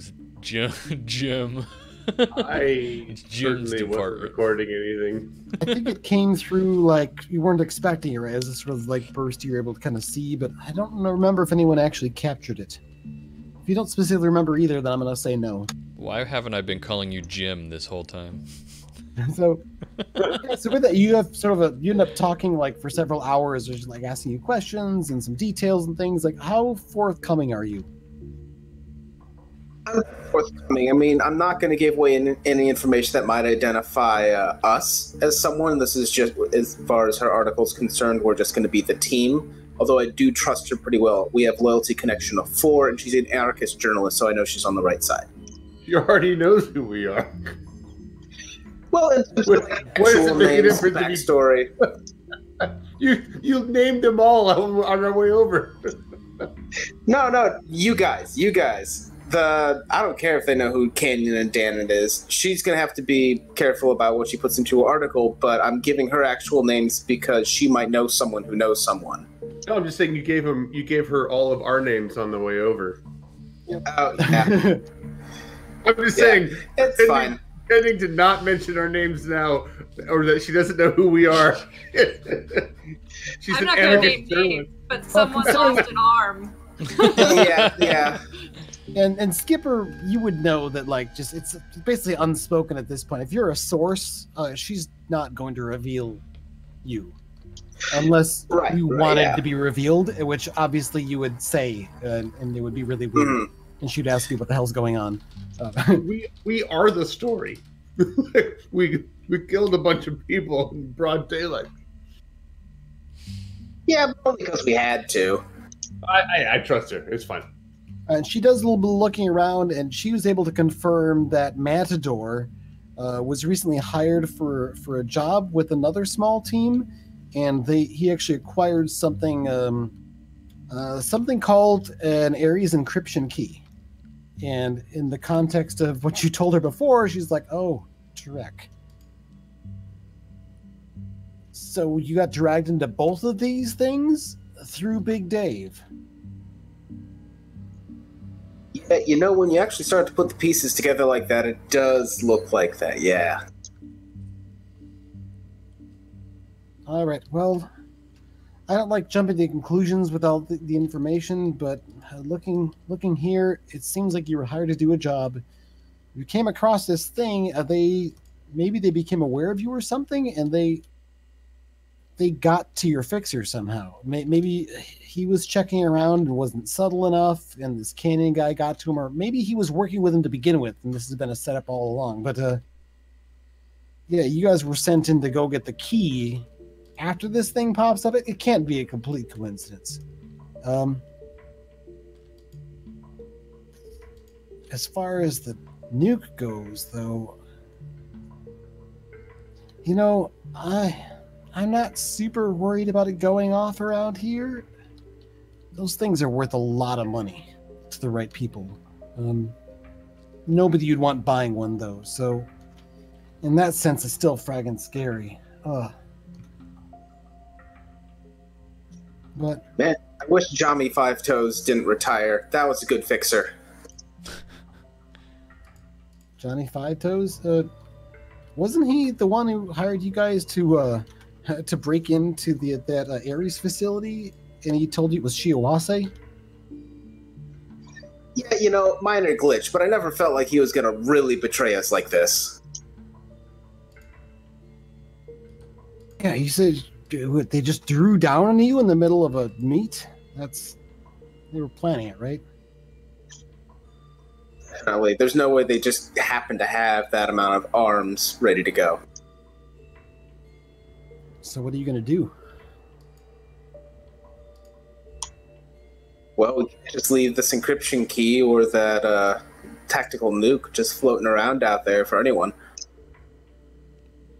You think you can do something about that? Well, I gotta try, right? No, you don't. You don't have to try direct. You've already been through the gauntlet on this. This is over your head. This is above your pay grade. I mean, this is a story I can work with. Maybe I can do something with it. Work with my contacts. I'm not just going to try to break it open as a story, right? I'm an anarchist journalist. It's not about, media clicks and how many follows and subscribers I get. It's about the mission. And, yeah, well... You're right. Maybe our part here is done.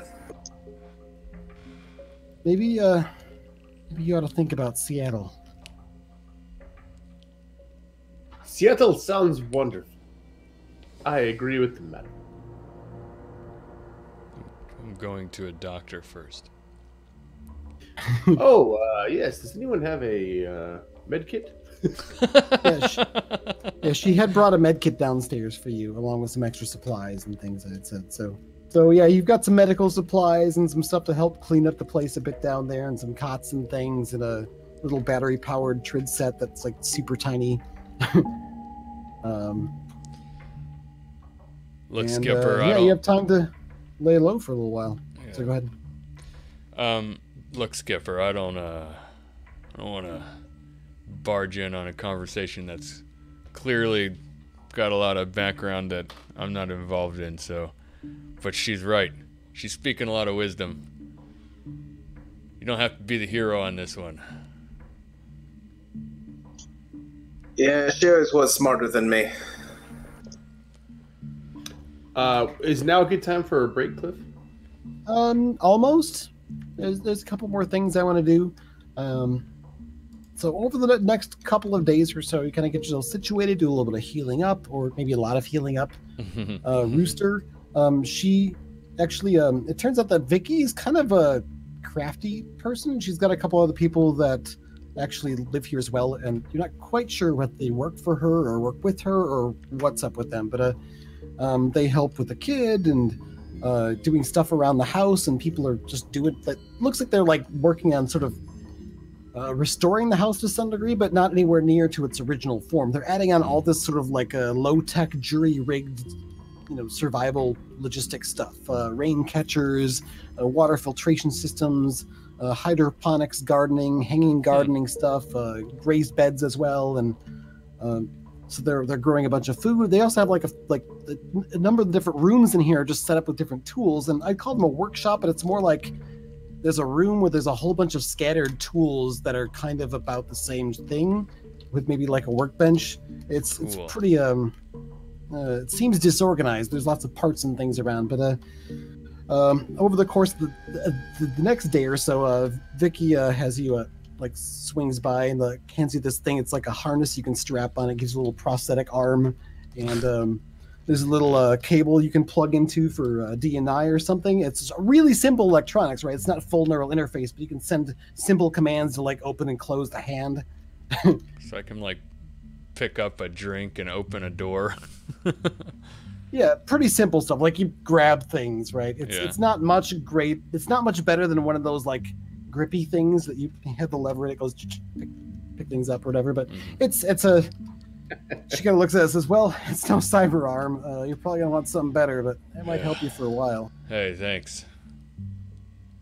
You could put a glove over it, too, and where a sleeve might not draw as much attention as a one-armed orc soldier. Appreciate the help. I'm coming to terms with my new face maintenance as I get up and go to bed every night. And Yeah, does she bring Danen one of those like Phantom of the Opera masks? my new skip routine. Wouldn't it be hilarious if we started calling Danen the face from now on? I like it. She's Like, awkward why don't- and ugly. Why don't we send in the face?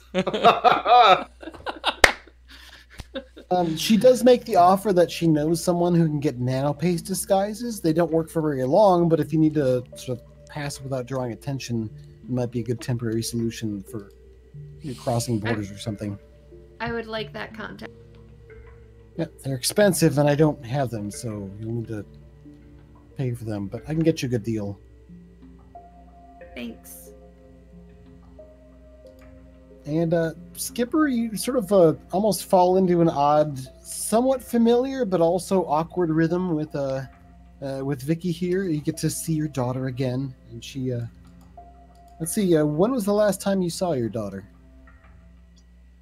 How old is she? It was about 2 months ago. Whitney is 4 years old. So she's Daddy, and runs up and gives you a hug. Yep. And while I'm here too, I am not using Bliss. I do not do that in the same apartment as my daughter or house or whatever it is. But yeah, definitely once I get home. And while you're holding her, she looks over at her mom and says, "Did Daddy come home to stay?" Oh. And Vicky's like, "No, sorry, honey. Enjoy the visit." And she seems a bit disappointed, but then, perks up again when she gets your attention. So, Yeah, well, maybe in a couple weeks we can go to Six Flags.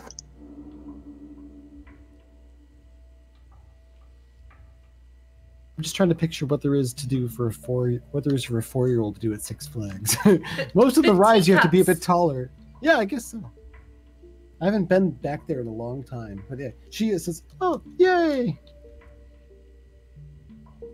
And yeah, of course, there's the rides that splash you and stuff too, I mentioned. But yeah, so you have a chance to, I guess, rest up and recuperate, and maybe plan your next move. Realize you don't really have any leads on this Matador guy. If maybe you'd have taken your fixer alive, he might have had some information or been convinced to give some information up. But I understand that was a bit of a hectic situation, right? So There's a lot of things we could have done in this campaign. So ultimately, I'm gonna say you kind of lick your wounds, make your plans, kind of use up some of your Nuyen that you made here and there, and work on how the heck you're gonna maybe get out of here or move on to somewhere else, because Chicago didn't go so well. No. And I think we'll more or less roll credits there. I've got kind of an epilogue info dump for people who want to know what the hell is going on behind the scenes with a little bit more detail. And we can talk about our experiences with 6th edition, what we thought of it, playing it for the first campaign, and come back for that. Cool. All right. 10 minutes? Yep. 10 minutes? Well, We're gonna take While we take a break, don't forget to click on that link and go back the Kickstarter so you can have a Cyberpunk Fantasy series. Yeah, and man. If you can't afford to back it, or even if you can, share it with as many people as you think might even be remotely interested. Absolutely. Do that. Click that link. Check it out. There's a lot of really cool stuff going on over there. And we'd all love to see that happen. We're going to take a quick 10-minute break, then we're going to talk about what happened, and then we're going to talk about Shadowrun some more. So stick around. Get your friends to come who love to hear us analyze the 6th World stuff, and we'll... Analyze. Analyze, yeah. And we'll be right back with that. Stick around.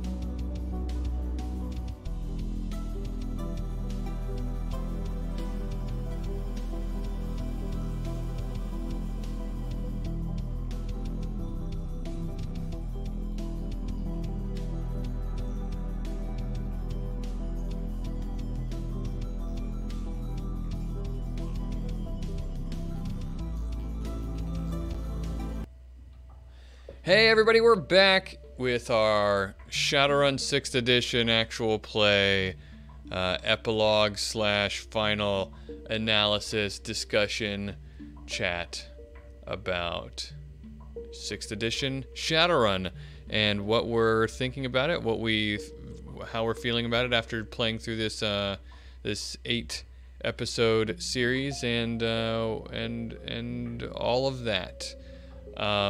So, Mr. Johnson, we have just failed to save anybody. Well, that's not entirely the case. Okay, let's hear it. Because you guys really didn't have any idea what was really happening. All right, so what was going on here is this guy named Cannon. He's a smuggler, runner, kind of a corporate sellout, kind of, cold-blooded runner type. And, well, let's just say that there are some let's just say that there are some corporations that would be interested in spreading some disinformation about a catastrophe that might occur. And this was an elaborate plan to spread disinformation about what might be a potential cause of that. Oh. It's not necessarily a big one, but, certain people responsible for doing certain bad things that are going to be happening in the future that I really have to be cagey about because NDA stuff. But I mean, people have heard about like the events of the blackout, right? Like, who caused the blackout?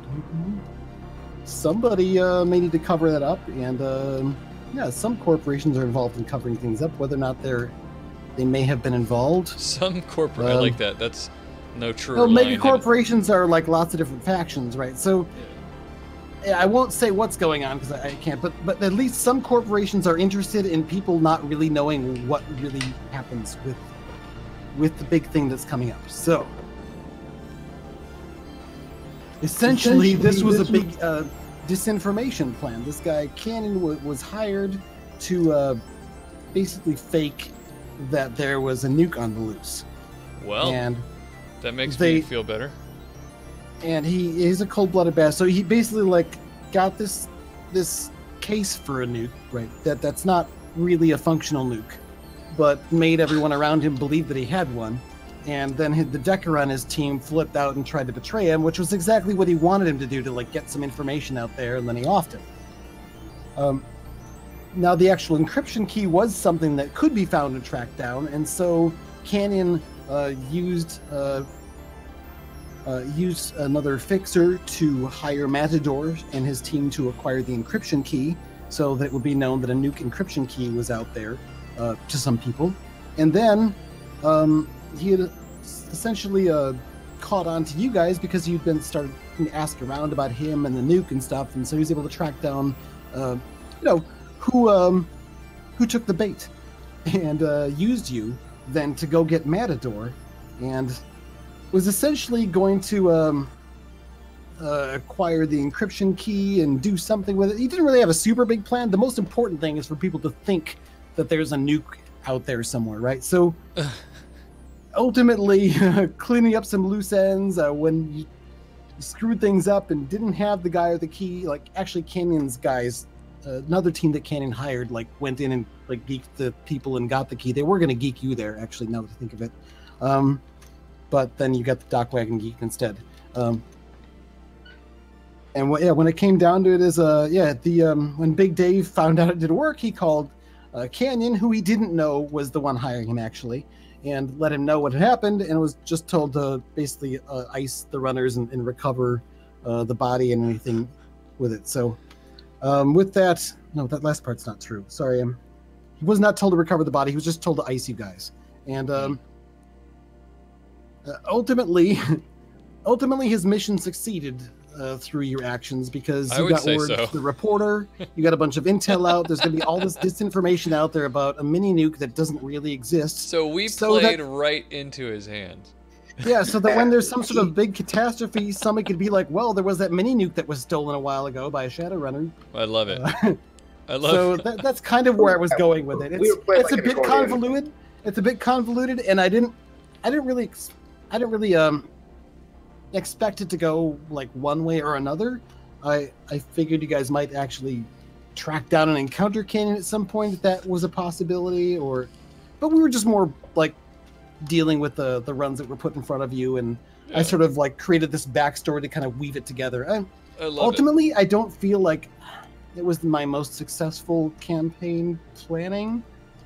Did you name him Canon? Was that like a subtle hint that you were tying it into actual canon? No, his name is Canyon. But no, I didn't think of that. And I guess not. Never mind. I should take credit for it. But no, it's I took little ideas that were inspirations and kind of like wove them in a little bit, and then Yeah. I planted some seeds and saw what you guys would sort of jump towards. And I think a little bit early on, we all sort of underestimated just how much more deadly this game is. For sure. Particularly the That's demon fair. rat venom. I would say so. Here's the thing: ultimately, your characters kind of failed Yeah, in I don't your goal of feel being like- successful Shadowrunners. Yeah, I don't feel like I super min-maxed, but then again, like I don't know that I don't know that this run was like a full-on Decker's dream either. I think I might have made him differently if if I don't know. I don't know what I'm trying to say. Yeah, I thought my character was built for the stuff that we encountered, but combat's let me preface this by saying what I'm about to say is not a complaint. This is exactly what I was hoping for with changes in 6th edition. But combat has with the way things have changed with the new edge system, I've had to think so much differently about combat than I've had to in the past, that I wasn't, even though I was hoping for, and maybe in a way trying to prepare myself for that general idea because I was hoping for it, I wasn't prepared for the ways I would have to think differently. And it was just, the edge system really does throw things for a loop, in my opinion, in a very positive way. I really enjoyed the little sort of like problem solving on a really minor individual level that you have to do from combat turn to combat turn. I echo that. It feels Yeah, a lot more tactical. Mm-hmm. Right, it feels tactical, and all of your decisions feel important. All of your edge decisions feel important. Yep. Like, if I use this here, this could be great. I mean, this could be really great. But then, what's going to happen next turn that's going to make me go, "Damn it! I wish I didn't use all that edge." Tsukasa says, in regards to being more deadly, do you guys feel like base damage is adjusted / lowered to compensate for the lack of armor? It Yes, is. like I can see the numbers on the page. Yes, definitely. Yeah, it is. Yeah, that doesn't make it less deadly. I mean, I guess it would make it. You're still, I think, a lot less Definitely. likely to just shrug off all damage from an attack like you might have been able to before. Right.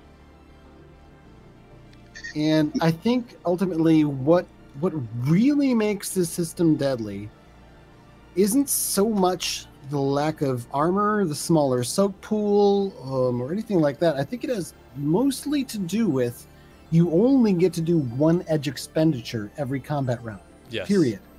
So you don't have the opportunity to like kind of save up your edge and use a whole bunch of it on a few defense tests over the course of the run, so that, well, maybe not over the course of the run, but I'm just saying here. Yeah, you have to be really careful about using your edge, because if you use it on your defense test, then you don't have it to reroll in your body, and so a lot of times you're just stuck with how the dice fall. And there was a lot more dice manipulation I think you could do in 5th edition, as long as you didn't make edge your dump stats. Yep. And I would love to see somehow a way to build a character, like maybe there's a quality that allows you to use edge twice in a combat turn, or over the course of a round, or maybe like it would be cool if that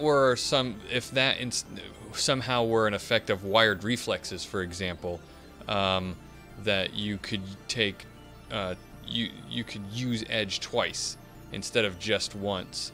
It would be neat to be, because I do think you're absolutely right, Mr. Johnson. Only being able to use edge once is a huge restrictor, and not necessarily in a bad way. I'm not saying it's a bad thing. That's why I'm not saying that that should be changed. But it makes you think a lot about how am I going to use that edge, and I think that could be, if it were a quality, for example, I think it would have to be a very expensive quality, very hard to get quality to be able to use edge twice or something like that. But I think that could be a really big, it would be a huge advantage. I don't know, yeah, like a super lucky quality, says Kevalak in the chat. Yeah. I think for me, so I'm more RP and story than crunch, which I know is not what Shadowrun is known for, but like I feel like if I were to make myself the cheat sheet, like I need it for edge. Like there's no way I'm memorizing for a while what all of these do. So yeah, it's also pretty compact though too. Like I've got on my cheat sheet here, this one little section here pretty thoroughly describes what all the edge actions do. So I think if you, I recommend print out the page if you have a PDF and like cut out that section, stick it somewhere like on your character sheet or somewhere where you can refer to it. That'll help a lot. Yeah, that's going to be an extent, but that's also very character specific. So, you know, if you get the wild die, if you get like for my summoning or the logic rolls for Opti or, so everyone can get it in so many different ways too. Not just how you spend it, also in how you get it. That it's like, as a new player, it took me a few times of sitting down and playing before I was like, okay, this is how I can use the character. Yeah, and you ultimately figured out a good way for you to build up edges to summon spirits, and I think that's kind of interesting, right?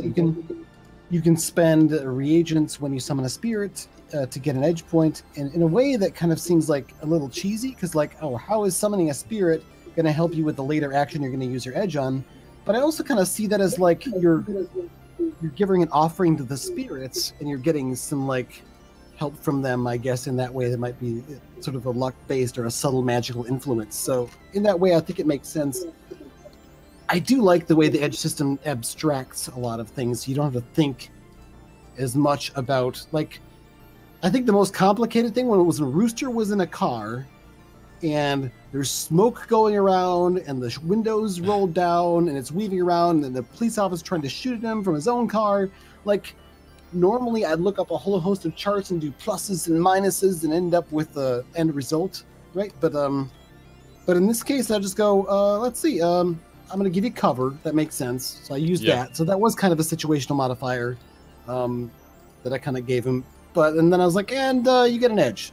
And that was really all I had to think about. Yeah, it was pretty quick and easy. I really do see the edge system, the abstraction, and getting away from tons of situational modifiers like you're just talking about. I really do see that as being the biggest benefit for GMs and making it easier for GMs to run combat situations. Yeah, I just wish they'd made it consistent so that that's one of my big problems. It replaces all plus or minus dice pool situational modifiers. I remember early on when I was reading the rules and writing my analysis or whatever it was, you know, I remember an early big note that I kept writing over and over again was, I thought we were getting rid of modifiers. Because it's like it seems to have been gotten rid of in large part, but they pop up here and there, like little areas where cover is one. It gives you extra dice in your defense test based on the cover rating. Sorry, go ahead. One of the things that I am getting less fond of as I play more and more RPGs, more and more, is anything that makes me go, oh yeah, I forgot to do that. Right? Like if I go through like 4 or 5 games and went, oh shoot, I forgot I was supposed to be doing that. It tells me kind of that it shouldn't be there in the first place. And that is kind of what, like, on one hand, I love the edge system. This is my favorite thing about Shadowrun 6E, the decking and the edge system. But my least favorite thing is having to compare the attack rating and the defense rating beforehand. It just doesn't feel quick and it doesn't feel fun. That's a really good point, because we did that all the time, right? Where we were like, oh yeah, hey, let's do the attack rating thing. Right, and like it just doesn't feel intuitive and I'm getting to the point now in my game design where if it doesn't feel intuitive, people are gonna forget it and probably not use it as much as you want them to. Right. And like ultimately, when I saw the Edge system actually in early playtesting with the chip system, I was like, I hate this so much. Yeah. Why are we doing a mini game to determine like this other thing before we even get to the die roll? It's a whole other step. This is gonna suck. And I think it got closer. It actually flows pretty smoothly. I mean, it is an extra step you've got to remember, but I've actually found, like, once I get used to it at least, that it's not awful. But like, if you have a GM who's like consistently on it and just asking like, "Hey, what's your rating? What's your rating?" That's fine. But I found myself never thinking about it, and only kind of secondarily saying like, "Oh, cool, I won," or "Oh no, I didn't win." You know what I mean? Like, it was just. I think it will be. This is personal. I think this is it personal will be a preference. matter. I don't want to. I'm sorry. I didn't mean to keep cutting you off. That's good. I think it really is a matter of just trying to remember it and stuff. Sorry, Austin. Go ahead. You haven't said anything so far. Yeah, no. I was just wondering from Mr. Johnson's perspective, if like you had notes on what our attack bonuses were, or if you think that would be useful to have like inside your GM screen. Okay, as long as Skipper's using his SCK Model 100 submachine gun, that has this attack rate. This has an attack bonus of this, and so you know right out the gate, you get the edge, or the bad guy gets the edge. I think that would really work well for a lot of people. Myself, I know Carlton built into Exploding Dice for the 6th edition rules. You can actually put in, for the initiative tracker that he has for that, you can put in like your current edge and your attack rating and defense rating and some stuff like that. So I could go back and refer to that. I still don't, because I've got so many different papers in front of me and windows open for things that I'm running. Like the time it takes me to go look that up, it's actually faster for me to ask you, hey, what's your attack rating? Or easier for me, at least, as a GM. But I think that technique would work really well for a lot of people. Now, having said that I agreed a little bit with Opti about what he was saying about, you know, having to be like, oh yeah, we forgot about that. I do want to say that I think I still, like, regardless of whether it's the best way to do it or not, and I don't want to try to answer that question right now, I do like what they're trying to do, which is abstracting all that stuff. I remember our earlier conversations on the playtest. Like, we're pretty much all like, we hate this. This is garbage. And Bobby's like, no, I see their point. I see what they're trying to do. Yeah, Mr. Like, Johnson's talking about all along. One of the early iterations of this whole system was, like Mr. Johnson was saying, this chip system. And I was getting in like knockdown, drag out fights with everybody, like saying, no, because everybody was like, this is terrible. And I was like, no, look at what they're trying to do. It's a really good idea. Don't throw the baby out with the bathwater. Like, it's like, there's something kill here. The baby. Kill the fraggy baby. We hate that baby.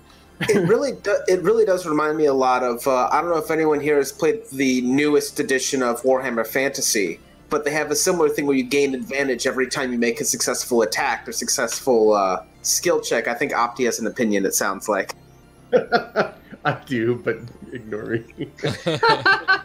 But I like that concept because at least with that system, every time you succeed, you get this token which you can use to get a bigger bonus, and that allows you to kind of avalanche successes in a way. And so, during a sword fight back and forth, you get enough successful attacks. If you roll low, you have all this advantage built up that narratively, even if your character's out of position, you can still get an extra hit on the guy or something like that. And I feel that's the edge system isn't exactly that, but that's what I find it to be most analogous to. I would like to see more of that.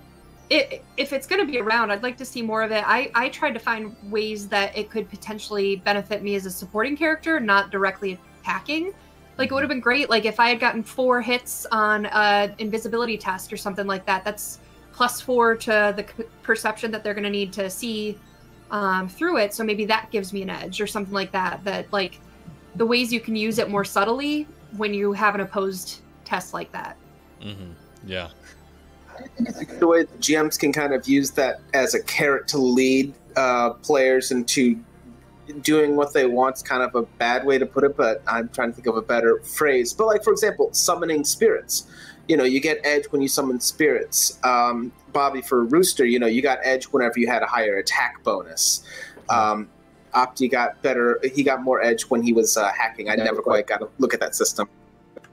But to be fair, though, like, I became more of a summoner in order to manipulate that edge. But I was supposed to be a stealth mage. Like, I had summoning, but like that wasn't what I designed myself for, and I found myself really disadvantaged that way. So that's a really interesting take, Sarah, because what you're saying is, or what it sounds like you're saying, I don't want to put words in your mouth, but what it sounds like you're saying is that because of the way edge works, at least in relation to magically active, to magicians, it sort of pushed you into a play style that you weren't necessarily wanting to play. Right. I wasn't a combat mage. I had one combat spell that I never had to use. I came close a couple times, but then we got away. So really the only way I could get edge is if the attack rating of my spirit was high enough versus the opponent, or by summoning. And so both of these are spirit related. So if I don't want to play a summoner or a conjurer, then that leaves combat. I think as a GM, it's important to note then there's that thing in the rules. I forget how it's worded, but basically you can give an edge out for a player if you feel like it, because they did something cool. And I think moving forward as a GM for 6th edition, when I'm aware that a character is more of a support character and has fewer opportunities to gain edge, but they're doing these cool things to kind of help the team in more like indirect ways and support ways, I think I would try to be more aware of handing them out edge for doing things. Yeah. Like I might just give out an edge for like, oh, you cast an invisibility spell and then you get an edge. Yeah. But if you don't have that precedent set up with your players, though, I think that's really important too, because then it's like, well, why are you giving this person all this edge and you don't give us edge for doing blah blah blah? So I think that's, and I can answer that question directly, but yeah, that's a GM discretion thing, right? If your GM doesn't like it, it doesn't think of it that way. Well, there's nothing in the book that suggests they should do that. Mm-hmm. So yeah, ultimately you're left with building up your edge by summoning spirits. Yeah. Right. I would wonder too if in future books they might put out new qualities that say, okay, now that you have this quality, you get edge whenever you do this action, or something like that, as kind of a way to bridge some of those gaps. Yeah, there's already some qualities like that, just not so much for the mages. Right. Like for Deckers, totally. Well, not. Now, here's the thing, though. I think the analytical mind quality, that gives you an edge whenever you make a logic-based test. It doesn't say an action test or a skill test, it's a logic test. So if you're a hermetic mage, you should take analytical mind, because anytime you roll drain, you get an edge, because your logic is involved. Yeah. Yeah, I could almost guarantee that like future books would have alternate means of getting edge beyond what is in the book. Yeah. I also especially wonder too, when the magic book comes out, like that would be a foolish thing not to just give a whole bunch. I also wonder, though, if there's a little bit of that intention, since in the past mages have been so overpowered, but also in the world itself, mages are supposed to be rare. So I wonder if some of that intent was like, man, if we really like nerf these mages, like maybe less people play them and they become rare again. I don't know. It still feels bad. Of a consideration, because the people who become Shadowrunners are not like a random sampling of meta-humanity, right? Someone who's magically active, who doesn't fit into the corp world, is going to be pushed into Shadowrunning because they have the skills and some of the abilities. So I think you're going to have a higher concentration of magicians as runners. Right. But never mind. That's just my lore speculation. So, yeah, no, I agree with that. Yeah. I mean, I was speculating too. So. Yeah, and Sarah, even if, I don't think that's what it was, but let's say that it was. If it were, then that's just bad game design, because it feels bad. So that's why I really don't think that's what it was. I think it was just an oversight. There was deliberate mage nerfing in this edition, big time. Yeah, but I don't think they're saying, well, we want, to make we want to stick it to the mages, so we're going to make it hard for them to get edge. Like, I don't think that's what was going on.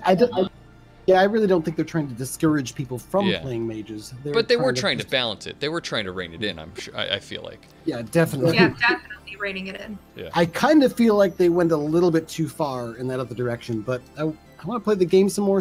But ultimately, I think I'm very inclined to come up with a house rule to allow you to use reagents to mitigate some of your drain and make it kind of expensive. But that's probably beyond the scope of this conversation. Yeah, sure. But while we're on the topic of magic, I do really like the way they've changed spells, where you don't have to declare a force every time, and instead you have a flat, extra amount of drain that you take to cast something faster or bigger or something along those lines. I agree. I was really kind of excited to start getting into that, some of that in our actual play that Cliff runs for us. So I'm pretty excited to start playing around with that edge system for that. So ultimately on the edge system, I think my take on it, or another observation that I have, is that it takes a lot to wrap your mind around it, and a lot of getting used to learn how to use it.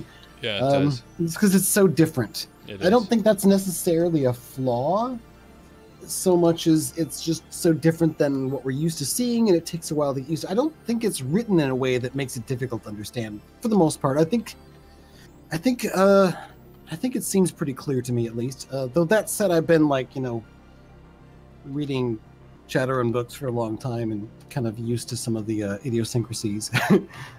It is something of a paradigm shift for the system. Yeah.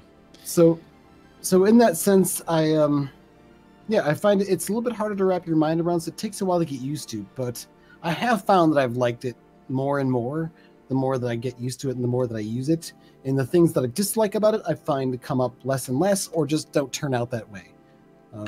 I do have to say, I agree, and it still feels like Shadowrun, and it still has a good amount of crunch, but it's not overwhelmingly so.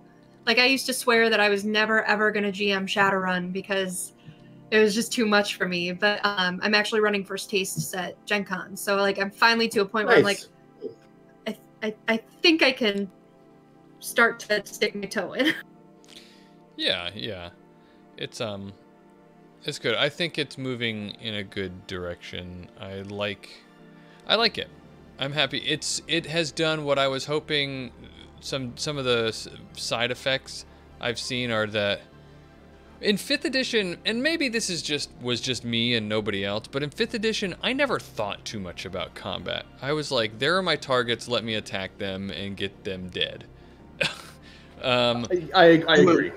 I agree. Yeah, but now I'm in this game with the edge system has made me think a lot. Cover is, I think I've said it many times over the thing, but cover is huge, and I've always thought that people didn't utilize cover as much, and cover is huge now. If you don't want to, those were the only times when I was rolling and shrugging off or not taking the damage. Taking damage from an attack was when I was in cover, because you get extra dice, you get extra defense rating, so you're gaining edge by being in cover, but you're also rolling more dice by being in cover. So using cover and saving a simple action or two so that you can dodge when you're attacked, those are it makes you think, is my point. You're thinking about yourself in the battlefield and what you can do to gain advantage. I have something of a dissenting opinion that also kind of agrees with you. Okay. I think of in 5th edition very tactically. Taking cover is super important. Those extra defense dice here and there, taking the aim actions, and playing with people like Carlton and Josh, who are very, very rules oriented and smart and clever about just using them in clever, creative ways, and just both of them are really good at using the crunch to their advantage. I mean, in a good way, not like rules lawyering. So I think there was as much tactical options in 5th as there is in 6th. I suspect that it is on a psychological level or something more enticing to acquire the edge than to bump your modifiers up or down by this or that. Yeah. So I think I suspect that might be where that's coming from, but just an idea. I think I 100% agree with you, because as you started talking, one of the things that I started to think about is that the difference could be a difference of cognitive load, which what I mean by that is that in 5th edition, it was just so much to think about that I think I would just say, like, I'm just not going to think about this. It's too much for me to think about. I'm not having fun thinking about this, so I'm just going to go out there and start shooting things. Like, but now it's either it's less to think about, or it's more fun to think about it, or a combination of the two. So yeah, I think it's maybe more motivating. Yeah. So I wonder, because of that, actually mentioning the cover and how much easier it is to think about that, I've also noticed they're putting out miniatures for this edition of Shadowrun, which I don't think has been done before. I'm sure, like, if you really dug around, you can find some, ago. but I haven't really found a whole lot. Yeah, I think in 2nd or 3rd 4th edition they had a few. There have been a few here and there, but yeah, not much. I think I remember the old Relpartha had some miniatures back in the day. I remember having some old Cyclops with a sword. Some old pewter miniatures of Shadowrun. Jason did say that if these miniatures sold well enough, then maybe a second set of miniatures would be on the way, and then if those did well enough, then maybe maps and things like that would be. Which is cool and all. It's just Catalyst has been so cagey or something about getting stuff done with miniatures. It's like they have a negative quality about, like, putting miniatures out or something. What if I told you that it's actually not that difficult to pull off? I would probably believe you, because there have been so many Kickstarter-funded games with tons of amazing miniatures that funded and fulfilled well. I mean, many that also ripped people off and didn't, right? But so many that did. That, yeah, I'm mildly astonished that a company like Catalyst, that has more clout and presumably some, larger amounts of funds to make use of. Let's just be honest. Like, BattleTech, like, their other mainstay is a minis game. Yeah, fair. So like, this is just a weird. It's a weird thing for them to say, like, let's not do it. Yeah, I just don't understand it. Especially since they doesn't make sense to me. And people have been asking and clamoring for it. Yeah. And what happened to Sprawlgangers? Yeah. Right? That was ages ago. And anyway. Yeah, no, I wonder if with this, like we were talking about with the making it easier to take cover and stuff, more GMs, more groups are going to play with maps. Because I know at least most of them that I'm aware of don't, for Shadowrun at least, whereas, a lot more like Dungeons & Dragons groups do. I think ultimately you need maps in this edition less than the previous. Oh, it's not necessary, but I think more groups would have fun with it. Oh yeah, I love having minis. That's actually, I play almost exclusively role-playing games sitting at my computer desk these days, because everybody I play with is all around the country or whatever. So I love that, and I love playing in this format, and I love that I can get together with people I couldn't otherwise see.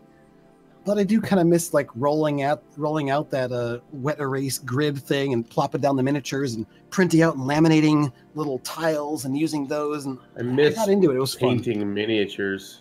Yeah. I have painted so many orcs that I didn't think I would ever miss painting miniatures, but I'm starting to get the bug. Man, somebody should come out with some sort of fantasy cyberpunk gang warfare minis game. I know, right? Kind of like Necromunda, but like way cooler. Yeah, somebody should do that. Maybe some new fledgling company should do that. Maybe some new fledgling company has a rule set that can be play tested right now, if they would just ask. Oh man, something like that would be so rare. You'd think of it like a fracking unicorn or something. Yeah, it's only some weird fragging unicorns company had a playtest that you could actually download right now. Oh well. We hit on magic a little bit. Opti, what was it like decking compared to 5th edition?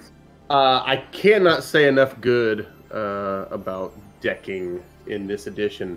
Because even when you had to take multiple steps, like it all felt very intuitive, and I don't know, it was very fun. There were things that you could do right away. I expect that to even get better as the edition goes on, as they sort of reach back to some of the stuff that was available in Kill Code and implement that. I expect deckers to have a really great time, especially with the edge stuff, right? I mean, I feel like a decking edge would be something like, hey, spend this many edge and you can do this right away, or something like that, to kind of avoid having to have admin access. I don't know. I think there's a lot of different ways you could go about it. I think that deckers are going to be really, really fun, and people are really, really going to like them.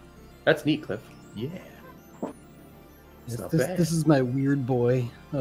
Basically an orc chaos mage in 40k.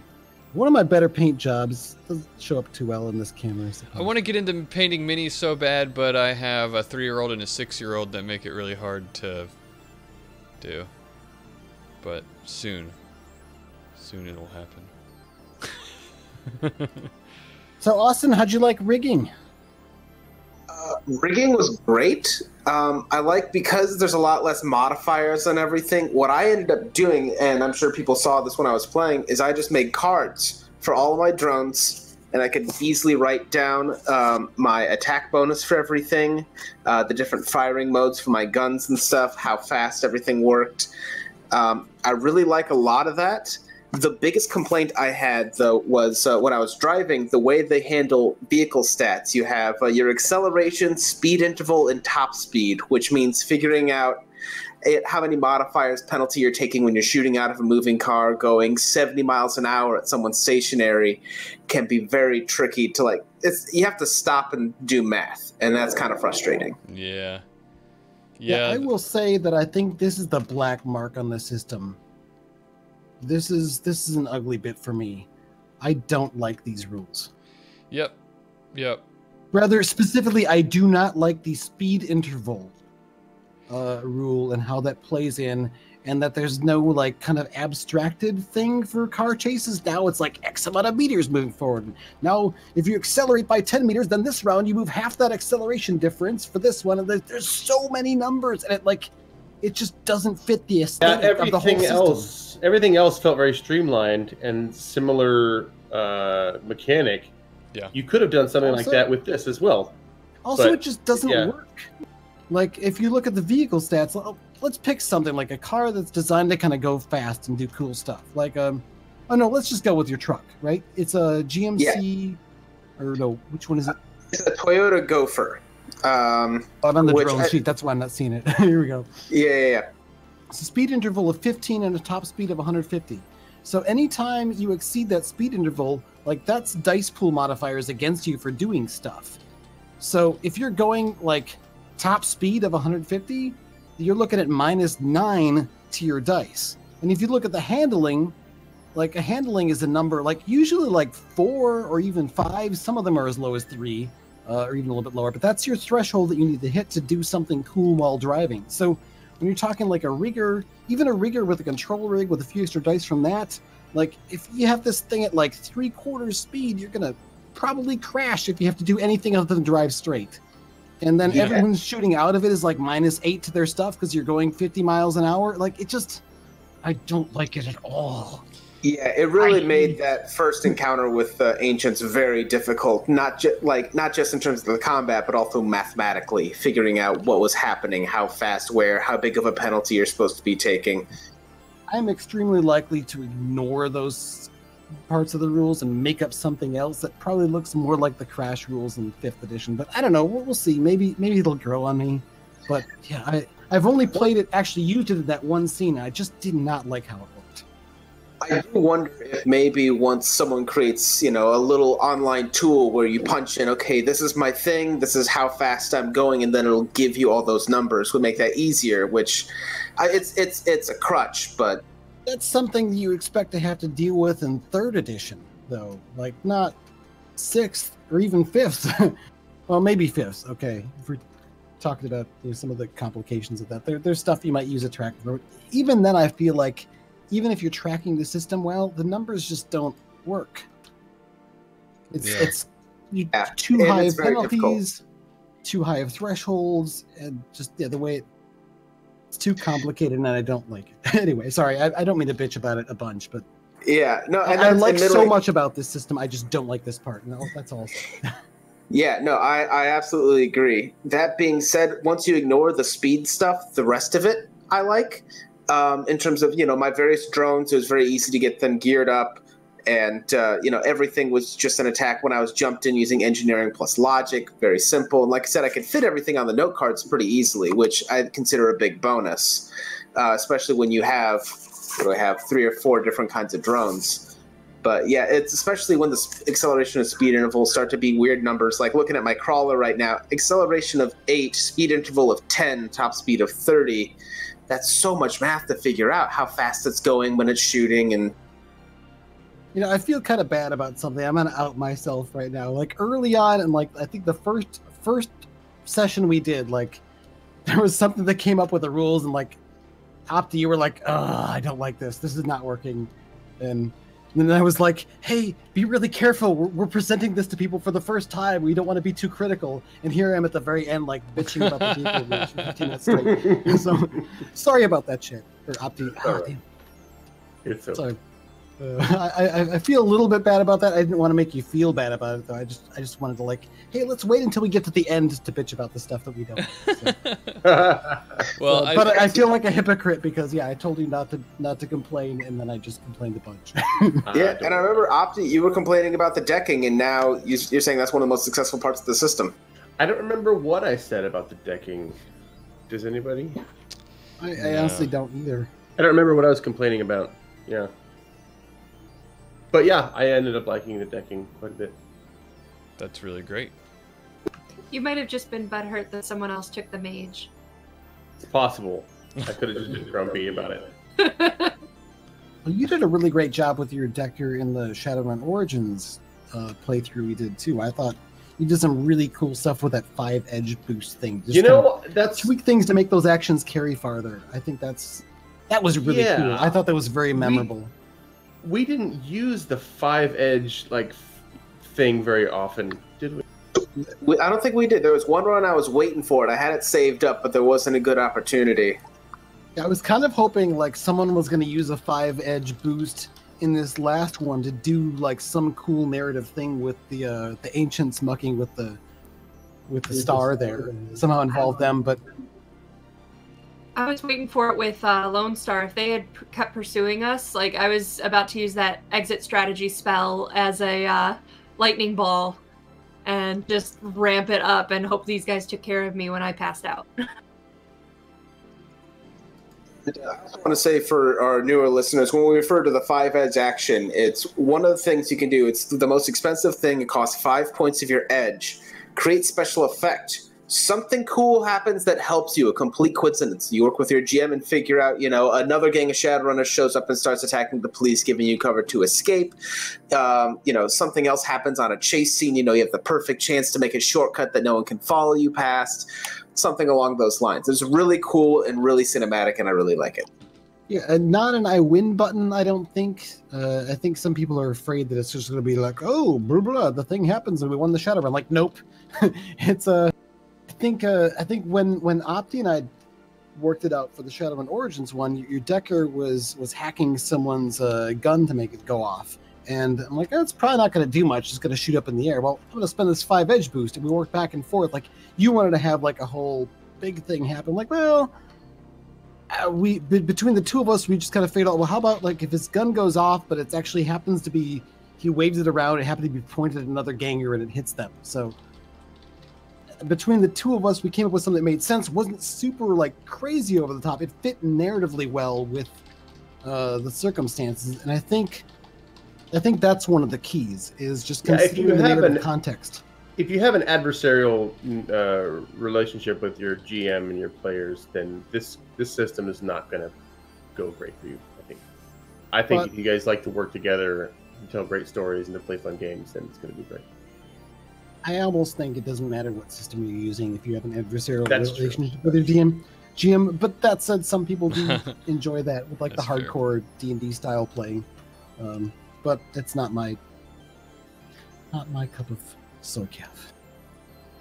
Yeah, Sukasa says he was running beginner's box, and Decker asked him if the bike was hackable, and he said no. And the Decker said, "Is it hackable for 5 edge?" yes, you can. I like that. Yeah, I think that's a great one, right? Yeah. They left the wireless turned on. You just have that's a perfect example. It gives you an opening, but it doesn't give you the I win button. Yeah. I think that's great. So I think we're kind of getting to the end. We should probably wrap things up. Are there think any so. last questions from our audience, or anything else we want to make sure we cover before we wander off? Or should we take some time to plug? Let's plug some direct. I know Rem Alternatives Kickstarter going on. Check that out. We'll talk about that in a moment. But I want to hear Skipper talk about one of my favorite podcasts. I mean, Austin, because you're not playing Skipper. Yeah, Skipper, tell us all about This American Life. Let's see. We've got a couple more episodes in the can. We're trying to get everyone together to record the finale. We're setting aside a full day. I don't know if we're going to do one big final episode release or if it's going to be cut up into a bunch of smaller things. That's up between Chris and Lindsay, depending on how the beats of everything roll out. And you're talking about the podcast Crit Squad, so that people are aware. Yeah. That's right, Crit Squad. I got the shirt on. Nice. So after that's done, we'll do a little epilogue for everyone who survives. And after that, Milligram, John, is going to be coming back to run Traveler for us, which is going to be quite interesting. Yeah. But Oh, cool. This is going to be the last year for Shadowrun Crit Squad. I think the finale is going to be somewhere in October or November. Wow, that's. I'm mildly depressed that group of characters is ending, and we're not going to be following them anymore. But I'm also super excited to see you guys play Traveler, and it's going to be the same players, right? Mm-hmm. And some of the ones we haven't seen for a while. Oh yeah, absolutely. And Nice. that's at least my philosophy is leave them wanting just a little bit more. That way you always have that fond memory. Mm-hmm. Yeah.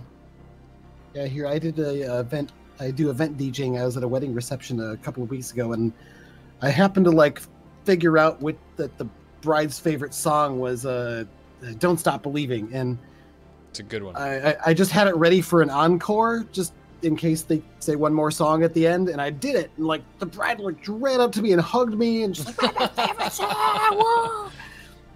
And then toward the end of that, this other lady came, "Hey, play this other song, Piano Man. It'll be great." And hey, that's normally a great encore, but I'm leaving him on this note. That's good. Good stuff. Yeah, that being said, too, I know everyone would be very anxious to jump right back into these characters if I had another adventure for them, so we can't rule anything out yet. We'll have to see what happens down the road. Yeah. And I think you could die during character creation in Traveler. There's a couple other systems as well you could do that in. I remember, I think it was Dark Conspiracy by, was it GDW Games? I don't think they're in business anymore. I only ever read that game book. I never actually played that game.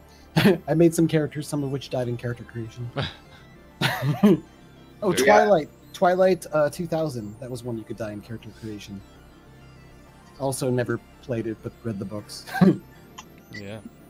Traveler character creation is so in-depth enough. I've used that as a mini-game before. You just rolling up your character, you just keep rolling them until they die of old age and see their whole life story and kind of fill in the blanks when it says, they start a new relationship or there's a life event, that sort of thing. And it's going to be great. We're actually going to have up on our Patreon, once we make all of our characters, us actually creating all of them and making these bonds with all of our characters so that, session 1, the first episode, everyone's going to already be so well connected to each other. And I'm really excited to see what happens with it.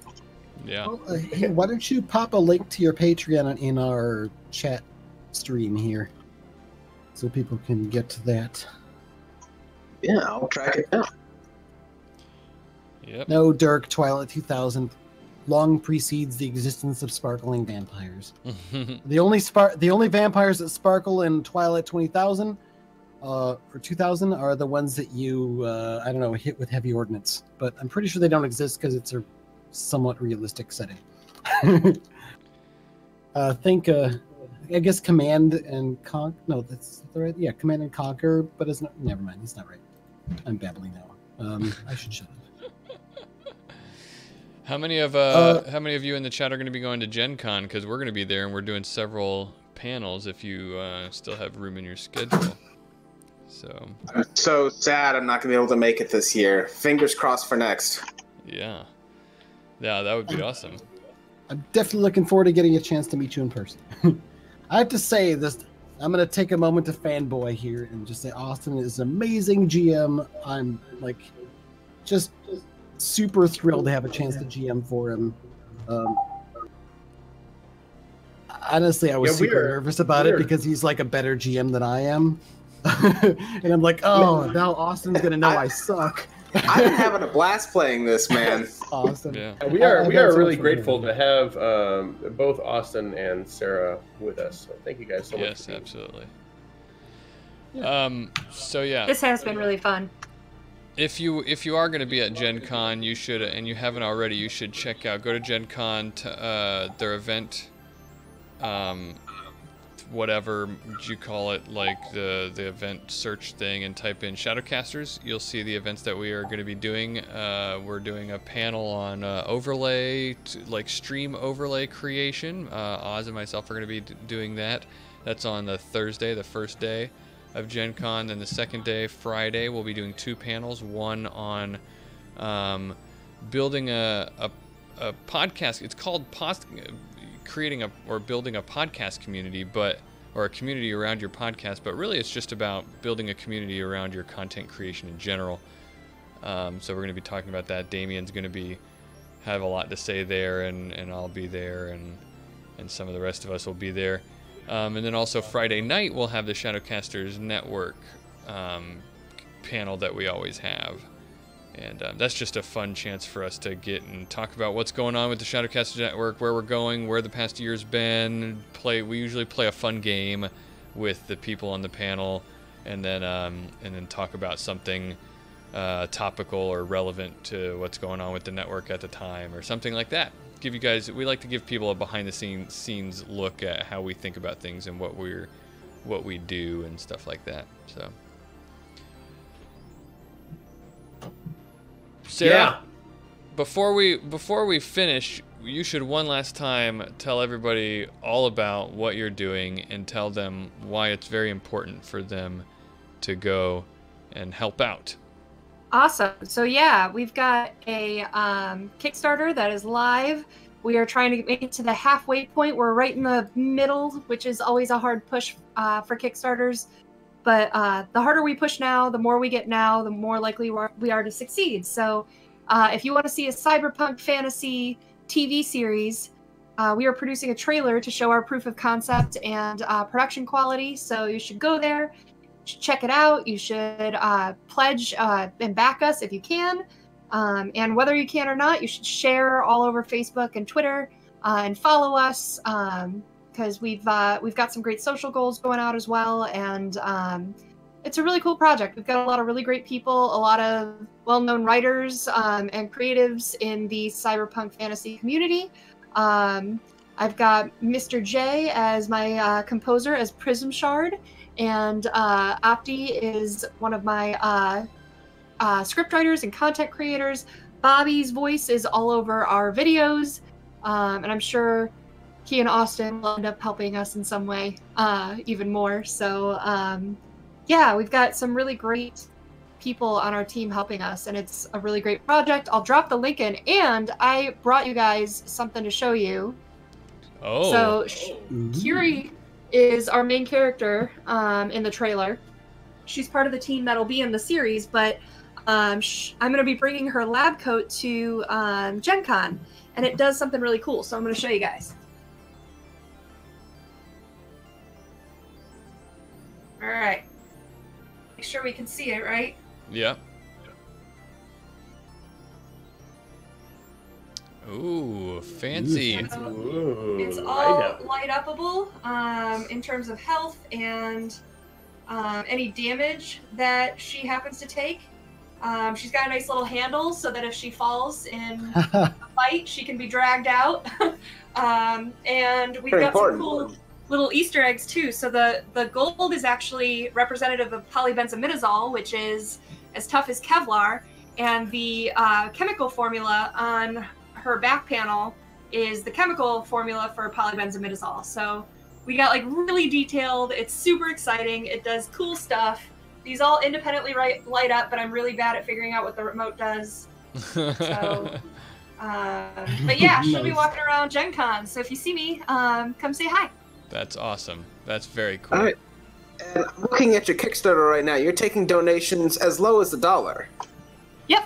Yeah. So $1 gets you access to our info. You get the all the backer information that comes out. You get our eternal gratitude, because every little bit helps. And we just grow from there. We have a lot of really cool rewards, a lot of really cool stretch goals that I really want to hit, because I want to see more content and learn more about these characters. There's a lot of really great stuff coming, so you should definitely check it out. It's really fun. Yeah, that's yeah. awesome. Well, I know between my couch cushions and my cup holder, I've got $1 in spare change. I can certainly donate. I've actually already donated $25. But for anyone else out there who might be struggling a little bit more, yeah, even $1 helps so much in something like this. It does. The more backers we have, the more it's a credibility boost, and people want to back that. So, also, as Opti mentioned in the chat earlier, all the content that you see has been produced for free. These are just our creators want to see this happen, and so they've donated their time and resources to making the photo shoot come true, and all the costumes and props and all the background videos and stuff like that. So just And the music. Yeah, and the music. The music has been provided pro bono so far. I'm looking forward to this Kickstarter going so I can get paid to make music and say that I've been paid for it. Heck yeah, I'm not sure that's happened before. Let's make Maybe. Prism Shard a pro now. So yeah. Hey, pro is all about attitude, and I've got that. I love that. So yeah, it's super exciting, and please, if you can, support and share. That'd be great. Yeah. Well, thank you guys so much. Thank you everyone who's here and who's been here all along watching us play Shadowrun 6th edition. Your support and you guys hanging out with us made it all great, and we loved showing it off for you guys. Oh, can I do one more thing? Yeah, absolutely. So Rutger Hauer recently passed away. Oh yeah. Which is sad. But I mean, he had a pretty long life and was super awesome like the whole time. So I guess, I mean, what more could anyone hope for? But it's still, his passing was sad to hear. So many of the movies he was in inspired me, and I'm sure many of you. He was defining for the cyberpunk genre, but also great in a lot of other stuff. I remember Escape from Sobibor, we watched in school as a escaping from a German concentration camp film, and that was really well done, I thought. And Split Second, however, made a real strong impression on me. It's this film in like kind of this dark cyberpunk London where like streets are flooded and such, and Rutger Hauer plays this hard-boiled cop, loner cop who gets saddled with this kind of a pencil neck, straight edge sort of a partner to help track down this serial killer. It turns out to be a big scary monster, and when they see it for the first time, they flip out, and they were like, "We're gonna go get bigger guns." And there's a whole montage where they're going to get guns, and they're talking, "Need bigger guns. This one's not big enough. I need all these." Then I grabbed a bunch of samples from that of them talking about it, and a bunch of different samples from various different gun sounds to make up the drums, and then a lot of synth stuff because I love synthesizers. And I made this song called BFG, and I've been kind of mentioning it and sharing it around because it's an art that I created that was inspired by art that Rutger Hauer created. So, and I think I'm pretty proud of it. It's a cool song. Just want to clarify that I'm not glorifying guns. It's more the cool movie and the genre and the humor of it. Sure, yeah. Awesome. Because in real life, I hate guns. So that's my SoundCloud link. I just put it in the chat. I have it on VHS as well, still in the cellophane. So if you click on that link, there's a ton of music I made. You can listen to it on there, download it for free. It's all freely available, and with the exception of BFG, which technically maybe violates copyright with my use of samples, but I don't care because I give it out for free. So with the exception of that one, for that reason, it's all stuff. It's under Creative Commons. So if you want to use it for your projects, go for it. Yeah, sounds like that'd be great ambience for someone else's Shadowrun game at home. Yep. Yeah. A lot of my songs are kind of longer, more ambient tracks, specifically designed to be played in the background while you're playing a role-playing. Yeah. So there's that too, but BFG's pretty badass too.